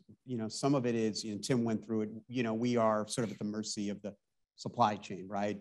Chassis, boxes, what's going on in the port in LA, Long Beach in particular, but it's impacting the Eastern ports now also. Semiconductor shortages. So, given all the different businesses we serve, primarily automotive, but steel and so forth. So, and then some self-inflicted, right? As a railroad, and one that went through a major operations transformation in 2017 and 2018. We're just a leaner company than we were historically. And, when you run that lean and you go through something unprecedented like we did, and of course, I'm not sure about the other companies, but when the pandemic hit, because to your point, so many businesses went away like that. Automotive demand shut down, right? The automotive plants were down for 6 weeks. We furloughed people, we cut, so we were dealing with an even lower level of workforce. And just as quickly as things diminished, they picked back up in June, July, August of last year, and we weren't prepared from a people perspective. We didn't call back people quickly enough, and people haven't come back. And again, you'd have to be living under a rock if you didn't know that there are major challenges around workforce right now. And we're proud, we're very directly impacted by that. I don't know through the experience of COVID, if similar to long haul truckers, if people have had an epiphany and realized that being a train conductor and working out in the physical infrastructure of a railroad puts you in harm's way to getting sick, getting hurt, possibly dying, and people just haven't come back yet. How much of that is tied to some of the stimulus money and the entitlements?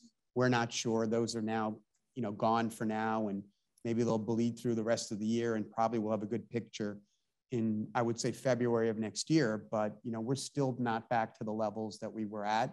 We find we're managing our business to the capacity that we have. And, you know, that's frustrating for us. It's frustrating for our customers because we're not serving them as well as we were 2 years ago, but we hope to get back to those levels early into 2022. So I'm not going to answer your actual question, but I'm going to put a little context into what my colleagues have shared in terms of the actual on the ground impacts. So, you know, you talked about the steep decline and an even steeper, you know, increase in cargo. For the Port of New York and New Jersey, our volumes were as much as 45% below the previous year. And then we spiked up to 65% above the previous year.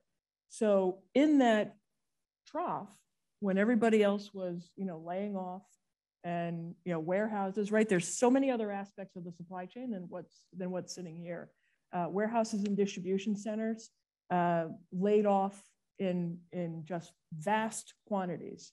So when that volume picked up, those people were greatly benefiting from the stimulus. And they did not start to come back to work until a couple of weeks ago when the stimulus all came to an end. So, you know, there's truckers, the truck shortage supply that is pulling the boxes out of the marine terminals. That's one leg. Then once the boxes are stripped of their cargo in the warehouses and distribution centers, then we need a domestic truck to bring the cargo to a retail store or to a fulfillment center. So those fluctuations in cargo are very difficult for anybody to handle. Now, when you then go into 2021 and you go around the United States to all of the major gateway ports, New York, New Jersey, Norfolk, Savannah, Houston, LA, Long Beach, Seattle, Tacoma, each one of us is experiencing between 25 to 30% growth year over year. And last year, despite those crazy volumes, was a record for all of us. So the entire supply chain hasn't had the time and the ability to build up the capacity to handle a 30% increase in cargo. So why are we experiencing the congestion throughout the supply chain that we are? Those sharp increases in volume without the ability to actually prepare for it. And then you question, you know, would you prepare for it? You know, as asset owners, you know, you can't possibly, you know, build yourself out of a problem that is temporary because the volumes are going to drop. That overconsumption, that we are buying stuff more than we're paying for services. The shippers that are replenishing their inventory from when production was shut down, and the shippers that are bringing in sometimes 2 and 3 times the volume that they normally bring in just in case production shuts down, you know, overseas again. Vietnam is shut down right now. 80% of their factories are shut, and they don't expect to reopen until January. So if you hadn't stocked up as somebody who's buying from Vietnam, you're SOL, you know, until not just January, until March by the time it gets there. So it's just an untenable situation for any of the businesses in the supply chain to actually handle those fluctuations and then prepare for such a spike in volume in 2021. So you mentioned a couple of things, and to me, I think it's very interesting. There used to be nearshoring, right, and just in time. I like to think that nearshoring is now going to be near storing and just in case, to your point earlier, right? And those two things, it's going to have a ripple effect on the supply chain. It's going to change how we do business and how we behave for the next bunch of years. So Dave, Farouk and Beth Ann talked about the labor issues. What are you experiencing at NFI? I mean, one, what do you think was the cause of it, and how come people haven't come back sooner? What you know, I don't want to get too political here, but what do you think is behind it, and what do you think it's going to take to fix it? So I'll start with the headline, which is that we have 2,700 open jobs today. What's typical? 500. And almost all of those are in the warehouse. So the big challenge is, in my personal opinion, is that people have been voting with their wallets. And they're saying now that that job is officially not worth that pay. And we have increased pay in, and you think about it, the barest basic minimum labor, basic minimum wage labor, breaking containers, manual lumping of boxes. Those wages were $12 or $13 nationally. They're now 16, 18, and we can't find people to fill the roles. And part of it is definitely stimulus. Part of it is definitely subsidies. Part of it is, that population is woefully undervaccinated and pretty scared of COVID, rightfully so. Not every player in the space is providing the most adequate and safe working conditions for those people as well. And I also think that in the grand scheme of things, there just aren't enough people to do the job right now for the volumes that are coming through the warehouse. I mean, I think the stat that boggles my mind for the just in case is that there was roughly 275 million square feet of warehouse built this year. The net absorption of that is 100%. Last year or any other given year, it would have been under 200 million, and the absorption would have been in the 75 to 80% range. So, I mean, we have people that are just absorbing warehouse space and stuffing warehouses as quickly as they can, and those are all new jobs. And so I think you've not only got a challenge in the existing people like us who are trying to fill the existing space we have, but then also all of the new space that's coming online and trying to support all of that as well. I think that's a very, very valuable point. And as Beth Ann said, I mean, volumes are up 30%, right? So in a way, it's not direct correlation, but you need probably 30% more labor or something along those lines, right? Tim, any thoughts, perspective on the labor front? The one just on the warehousing side, having spent some time there, is incredible to understand what the vacancy rates are, in some of the core gateways is just amazing. Some of this never been seen before. So pivoting off that from a labor standpoint, we fortunately never let anyone go or furloughed anyone during those times. And it was those frontline workers on the ports, on the ships, and then we retained our folks, fortunately, that were remote in offices, collectively, let's say a couple thousand folks. What we're seeing when we talk about the wages, I look at it beyond that, not just the wages, Paul, but I look at our trucking. Our trucking costs are up 10%. Our inland fuel costs are up 61%. The cost for me to take care of the mariners on the ships from food and so forth is up 25%. That's not M&R. Fuel on the ships, fuel for the ships burn natural gas. We're not to the electric side yet, the marine industry, but we're as clean as they get with natural gas with our ships. Those are up over 25, 30%. That's since February.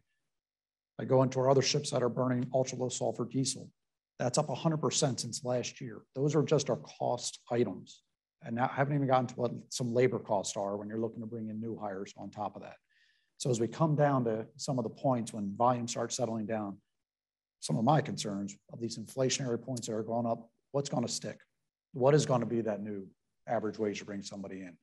And it's a time now that we're having those discussions with customers to do some cost recovery and do educations on both sides because they're seeing it themselves. So to me, that's one of the more interesting points coming out of this. So I want to pivot. Beth Ann, you're last here because you're here. I'm going to say you're going to hear the question. So you'll go clean up. Okay. So the White House announced last week that the Port of Los Angeles and Long Beach are going to go 24/7. Okay. What impact will this announcement have on resolving the supply chain issues? I'm teeing this like up on a no. That's why I want you to go last. I'm putting this like a little ball on a T-ball. Setting it up for you guys. So we'll start with you, Farouk.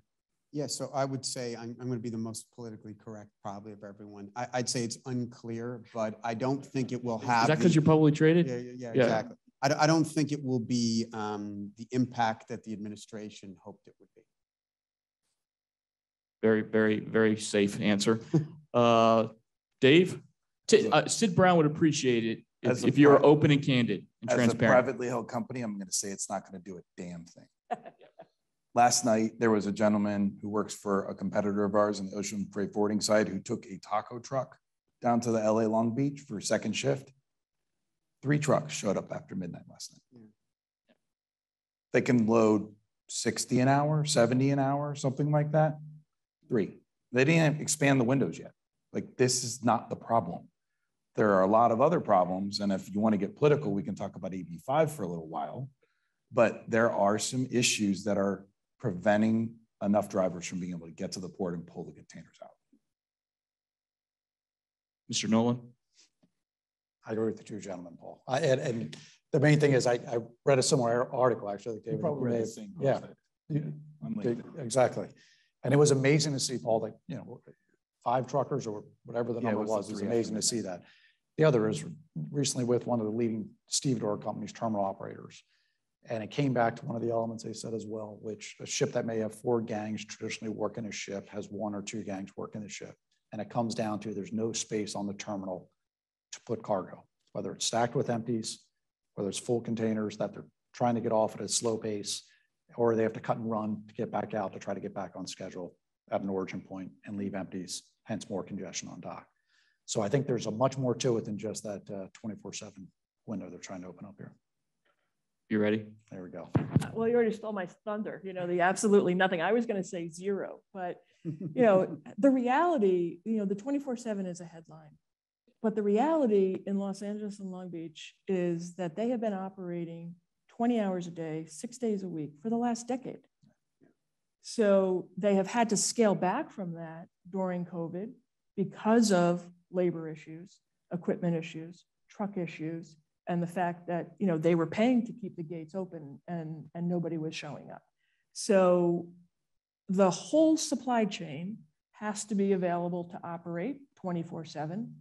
They're not. The warehouses and distribution centers are chock-a-block. They're filled to the rafters. We know that cargo is being stored in containers, either on chassis, tying up the chassis, or they're just being stored and warehoused in the terminals. In LA and Long Beach in particular, they are literally counting the number of boxes that go out during the day so that they can plan how many can come off the ship at night. It's the Tetris game, and let's not let those containers pile up to the top. So there are problems throughout the supply chain, and opening the terminals 24/7 is going to do absolutely nothing. So that leads me to my next question. So I think the Deputy Secretary mentioned that there's 17 billion earmarked for ports, and I believe he said, don't misquote me here, but I think he said railroads too. That doesn't sound like a ton to me when you're talking about $1 trillion, budget that they're trying to push through. So what's your perspective? Is that enough? What else needs to be done? That's not going to help the problem either, right? So it's 17 billion for port infrastructure. I think it's actually only $1 billion for rail. But you can't build yourself out of this. That port money that's available is for berths and wharfs and roadways going into the marine terminals and extra rail connections and things like that. We need to fundamentally, in my opinion, address the labor issues, address the trucking issues, and AB5 in California is now proposed in New York and New Jersey as well. That is going to kill the capacity of the trucking market. So when we hit the troughs, the independent owner operators just went off and did something else. The employee drivers got laid off. They started collecting unemployment, then they got the stimulus. They haven't gone back to work. So the model of independent owner operators actually helps with the normal flex in the supply chain. We have seasonality in the supply chain, and that those independent owner operator models actually help that. The equipment issues have to be addressed, and we have to get the empty containers the heck out of the United States and back to origin. But the ocean carriers cut and run. We have more empty containers sitting in all of our marine terminals than we have loads. And they just have to, there has to be an incentive for the ocean carriers, or there has to be pressure on these foreign ocean carriers to notwithstanding, but all of the foreign, ocean carriers who are just piling empty containers up, in the United States. They have to get out of here. Until that happens, nothing's going to change. So how many ships do you have at anchor outside of just one? Okay. One. The Port of New York and New Jersey has not had the problem that the other ports have had. We have in September and the first week of October, those were our worst days with ships at anchor. And it was mostly because there was just a convergence of ships that were off schedule that all arrived at the same time. And at that time, we had 7 or 8 ships, but they don't remain at anchor for more than a day and a half. For the last 10 days, we've had just 1 ship at anchor every day. Year-to-date average is a year and a half. And the reason for that is that we have the capacity in the marine terminals. Unlike Savannah, Los Angeles, Long Beach, where they're literally metering what's coming off the ship. The undersecretary, stated that it's taking 3-4 days to unload a ship in California now. Those ships should be unloaded in 36 hours. So because they're metering the amount of cargo that's coming off, they're sitting at the dock much longer than they should be. And that's all the more reason why they want to cut and run. They sat at anchor for 2, 3, 4 weeks. Then they sit at the dock for 4 or 5 days. They want to get out of Dodge as quickly as possible. So what's your prediction of how long it would take to chisel through? I don't know. I get different numbers out there. So I hear 70, there were 72, and then apparently there's 25 en route. And I'm in that business, and we're very big on the West Coast. And we deal very closely with the rail. We strip the containers. We pump the LCL business through our network. And so that's my life. And our issue is if I can't get containers to send it out my doors, it doesn't matter how much I can bring in the doors. Right? That's my constraint, is going out. And so we don't see that improving anytime soon. So what's your prediction? If you had a crystal ball, what's your prediction of how long it's going to take to chisel through? Yeah. Yesterday in LA Long Beach, there were 100 ships between being at anchor and drifting just outside the anchorage. 100 ships with more than 500,000 containers on board. And those are just containers, right? This doesn't Those include bulk, just containers, right? Yeah. Doesn't include anything else. I can't even begin to tell you how long it's going to take to get through that. And there's more coming. There's more coming. So my last question, and I'll kind of build off of that, and then we'll open up to the audience. But no one has a crystal ball. But if you did, when do you believe that we get back to pre-COVID levels of volume pumping through our system, or are we ever going to get back to pre-COVID? Like, what's the new normal going to look like, and when do you think we'll get there? Again, from my perspective, the volumes and what we have out in LA, that's going to feed through the supply chain. It's going to take months to get through that. I don't see us getting through the current situation through the end of next year. Okay, that's my prediction. But with that, again, what are your thoughts? I'll start with you, Dave. So it has to start with consumer demand waning, right? And I think the biggest thing that's driving this 30% plus, growth is these retailers had an amazing year in 2020, and they're convinced they can keep this business. And the truth of the matter is, it's really unlikely that's true. But the question is when. And so our clients want to know answer the same question. My answer has been second half of next year. And the logic is the polish, the shine is going to wear off of this demand here coming after Christmas. People aren't going to be able to get what they want on the shelves. The government is going to be pumping money in their pocket. But it takes time for that demand to slow down all the way back at origin. And so it's going to take a Chinese New Year like slowdown that's going to give people a chance to take a breath.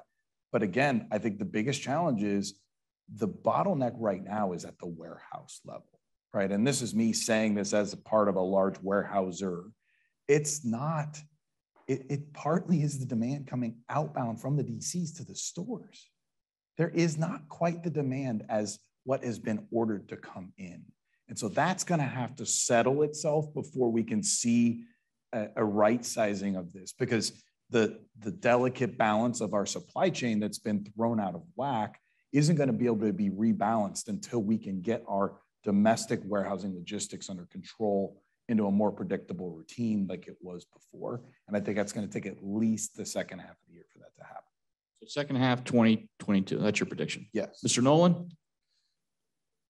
I'm aligned with Dave on a lot. And I think consumer demand is key. I think the safety stock is a big push where the retailers had this extended lead time. They say 4 to 8 weeks for West Coast, 4 to 12 weeks for the East Coast. In addition, when they traditionally ordered, add that on to it.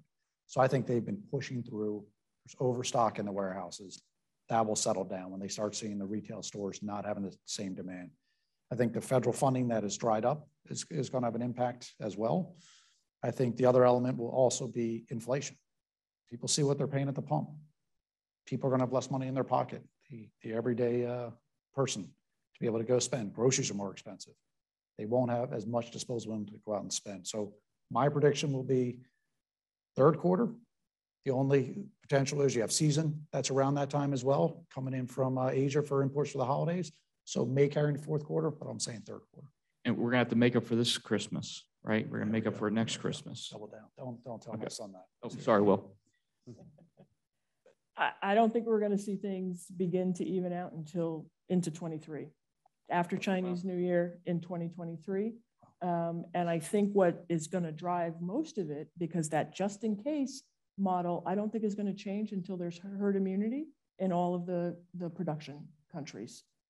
So, you know, so long as there's a risk that factories are going to be shut down in India, Bangladesh, Vietnam, Shanghai, and everywhere else, I think the retailers, the shippers are going to continue to have that stock, you know, built up, and then we'll see an evening out.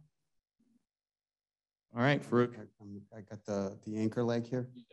So I'm generally aligned with the group. So remember, we're serving both industrial and consumer side of the thing. So we're a little bit less, exposed to just consumer demand. So, but I've always thought third quarter. I think it's obviously a consumer issue, and then it's a people issue. When are people going to come back to work? The way they were before. But I'd probably say third quarter next year is what I hope second quarter, but most likely third quarter.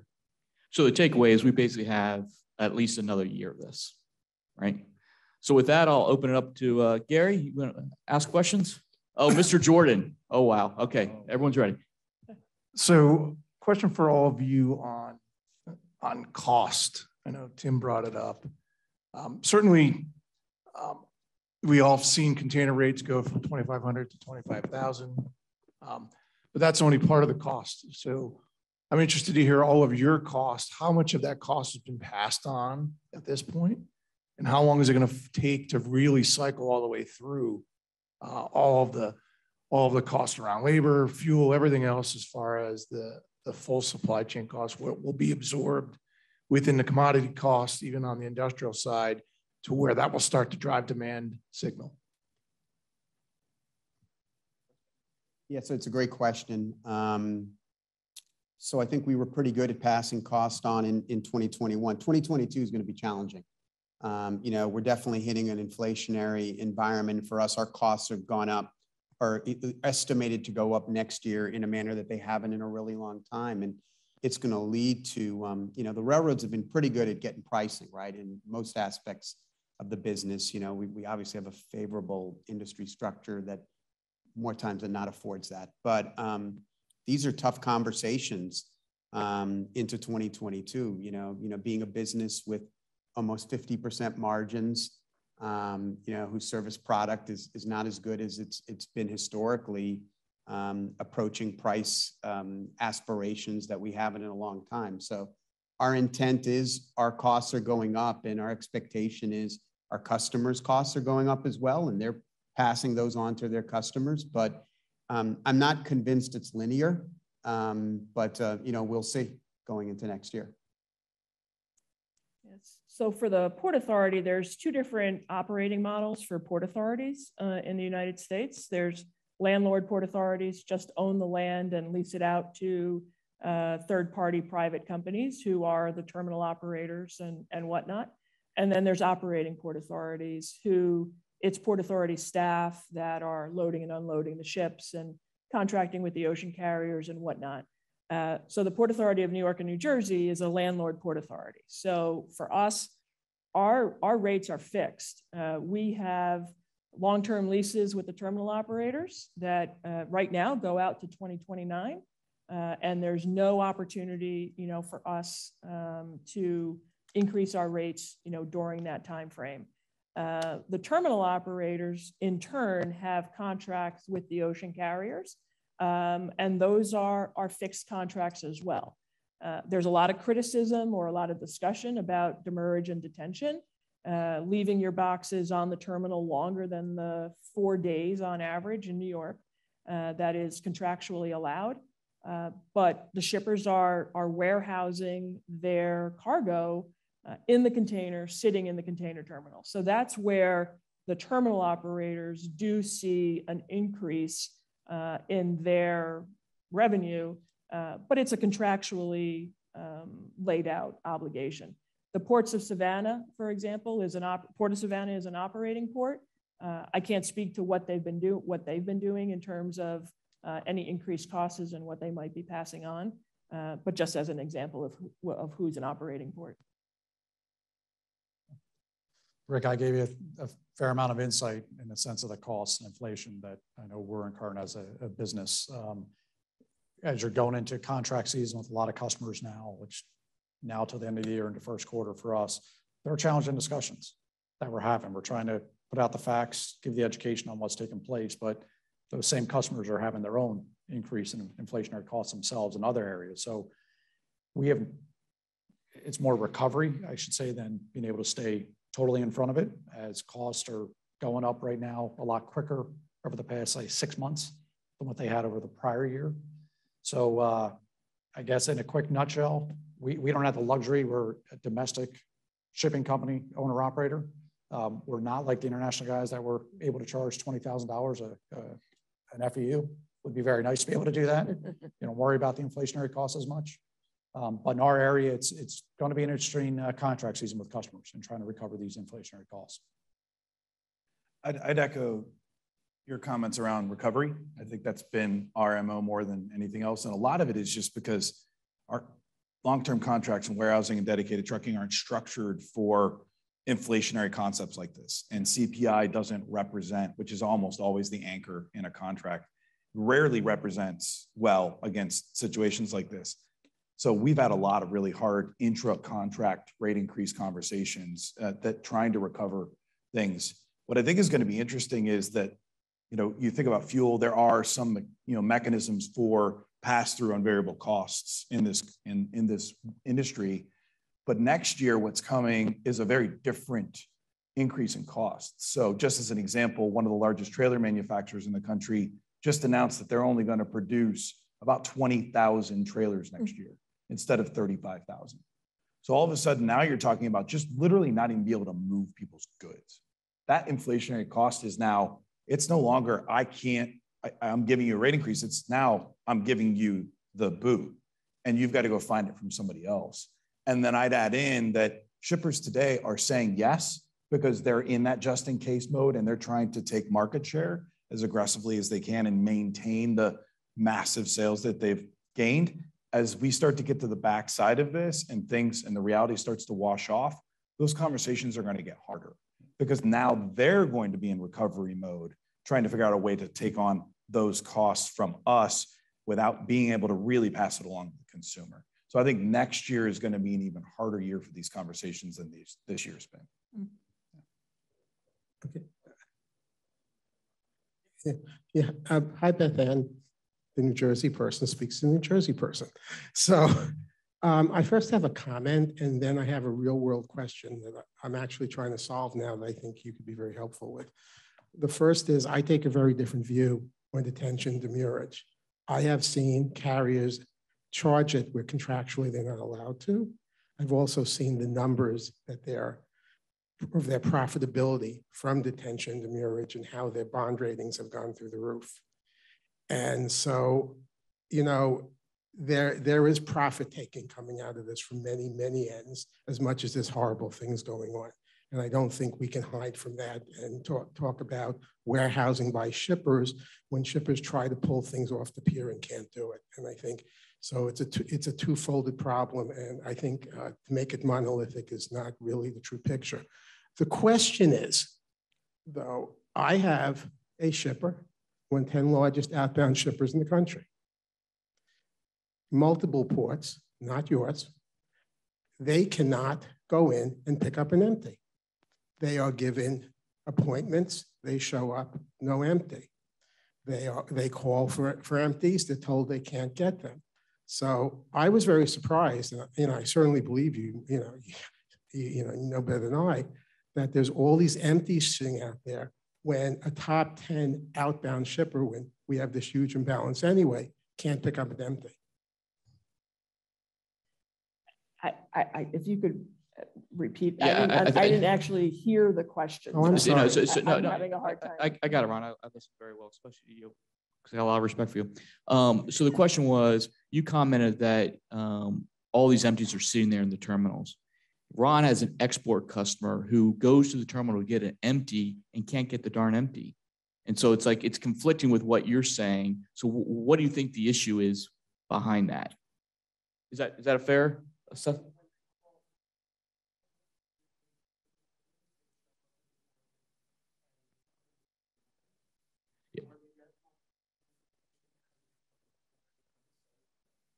Yeah.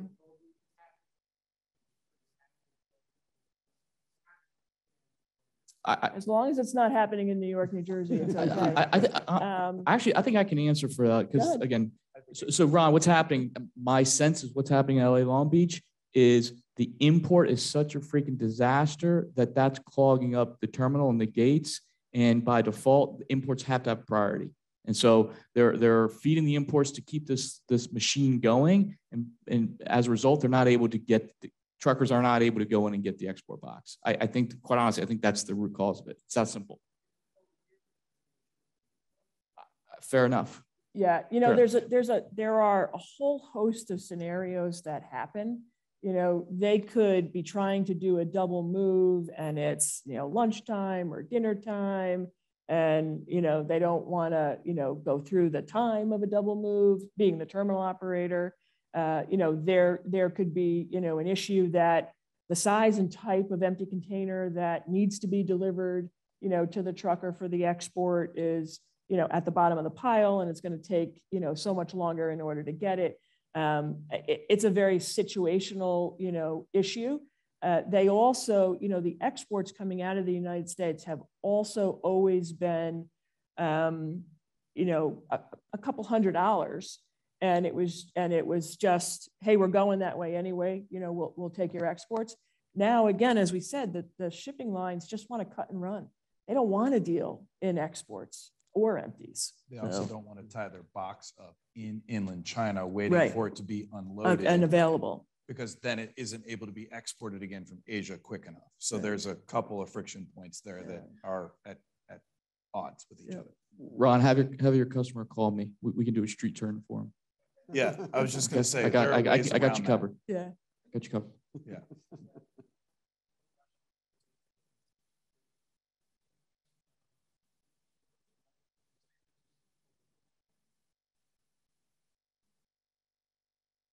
Sir, to say this is a complicated situation is probably the understatement of the world. And there's no easy answer, but I certainly appreciate every of the panelists' honest comments. As a practitioner, it's kind of refreshing to hear that keeping a port open is not going to solve the world's problems. It's much more complicated than that. But on a more positive note, I'd like maybe a quick answer from each of you. What we've gone through, what we've learned from having gone through this, if we had a do-over, what would we have done differently? Farouk, we'll start with you. Yeah, so, you like being on the spot? Yeah, I don't mind being on the spot. So I'll give you a very parochial answer.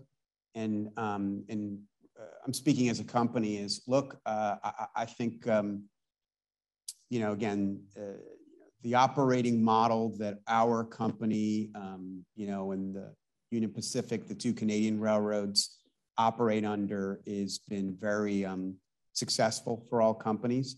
But, you know, you put yourself in a very difficult spot when something unprecedented happens. And I'm talking specifically about running a, you know, extraordinarily lean operation, right? It works phenomenally well, you know, when things are humming.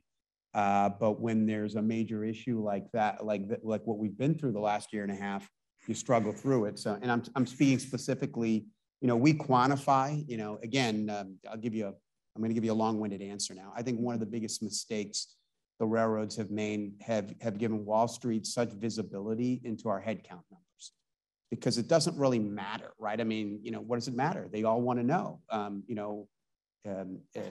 and as a result, we, have to answer to why we're not reducing employees, right? And, I think that's a big mistake in here, because if you did the math and you look at all the business that's being left in the ground right now because we don't have enough people, it far outweighs the cost savings to run such a highly lean operation. If there was a do-over, right, of a pandemic, I think from the Port of New York and New Jersey's perspective, we pretty much nailed it. We made health and safety, the top priority from day one. With New York, New Jersey being the epicenter, of the pandemic, we actually had, a health and safety task force, that was designed to keep all of the workers in the port, not just the Port Authority, but the longshore labor, on the front lines, the truckers. We had a PPE committee that was sourcing masks from all over the world, not just for the company that was able to buy them, but for all of the supply chain partners, across the way. We have a forum in place that's called the Council on Port Performance that gets the entire supply chain, executives of industry from every aspect of the supply chain, including the government entities, Customs and Border Protection, that's clearing cargo, that get together and from the pandemic, are together every week looking at issues that were coming down the pike. How can we stay ahead of them? It was designed as a resilience initiative 5-6 years ago. And I think that is the reason why the Port of New York and New Jersey is not, in the headlines like, Savannah and the West Coast ports. I don't think that if there was another, demand for cargo of 30%, that anybody could have done anything differently. So I just think from the pandemic perspective, I think we did what was necessary. You look at what happened on the West Coast, the numbers of longshore deaths, unfortunately, and illnesses and hundreds and hundreds of longshore workers in quarantine at a time. They didn't really begin to focus on changing the work rules until way down, the path. So, for us, I think we would stay the course with the pandemic. I think, we did everything that we needed to do, and what we did actually paid off in what we're experiencing now in terms of the best fluidity that we could. I'm sorry?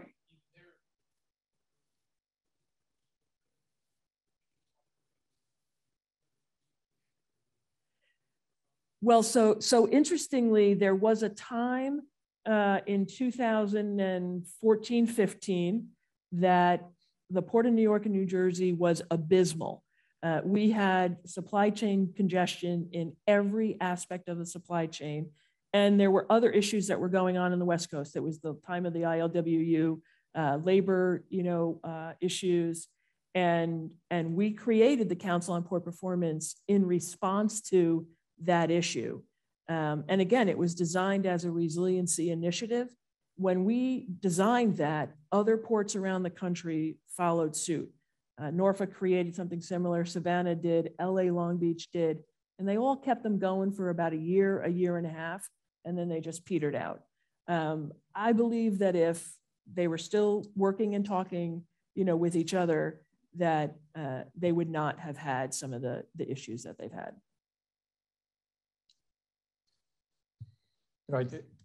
I would say first, when you look from a resource standpoint, especially personnel, my biggest shout out goes to, I would say, the 2,000 folks I work with, especially the mariners who are on ships for 10 weeks at a time, being quarantined where they couldn't get off and on just to keep the ship safe.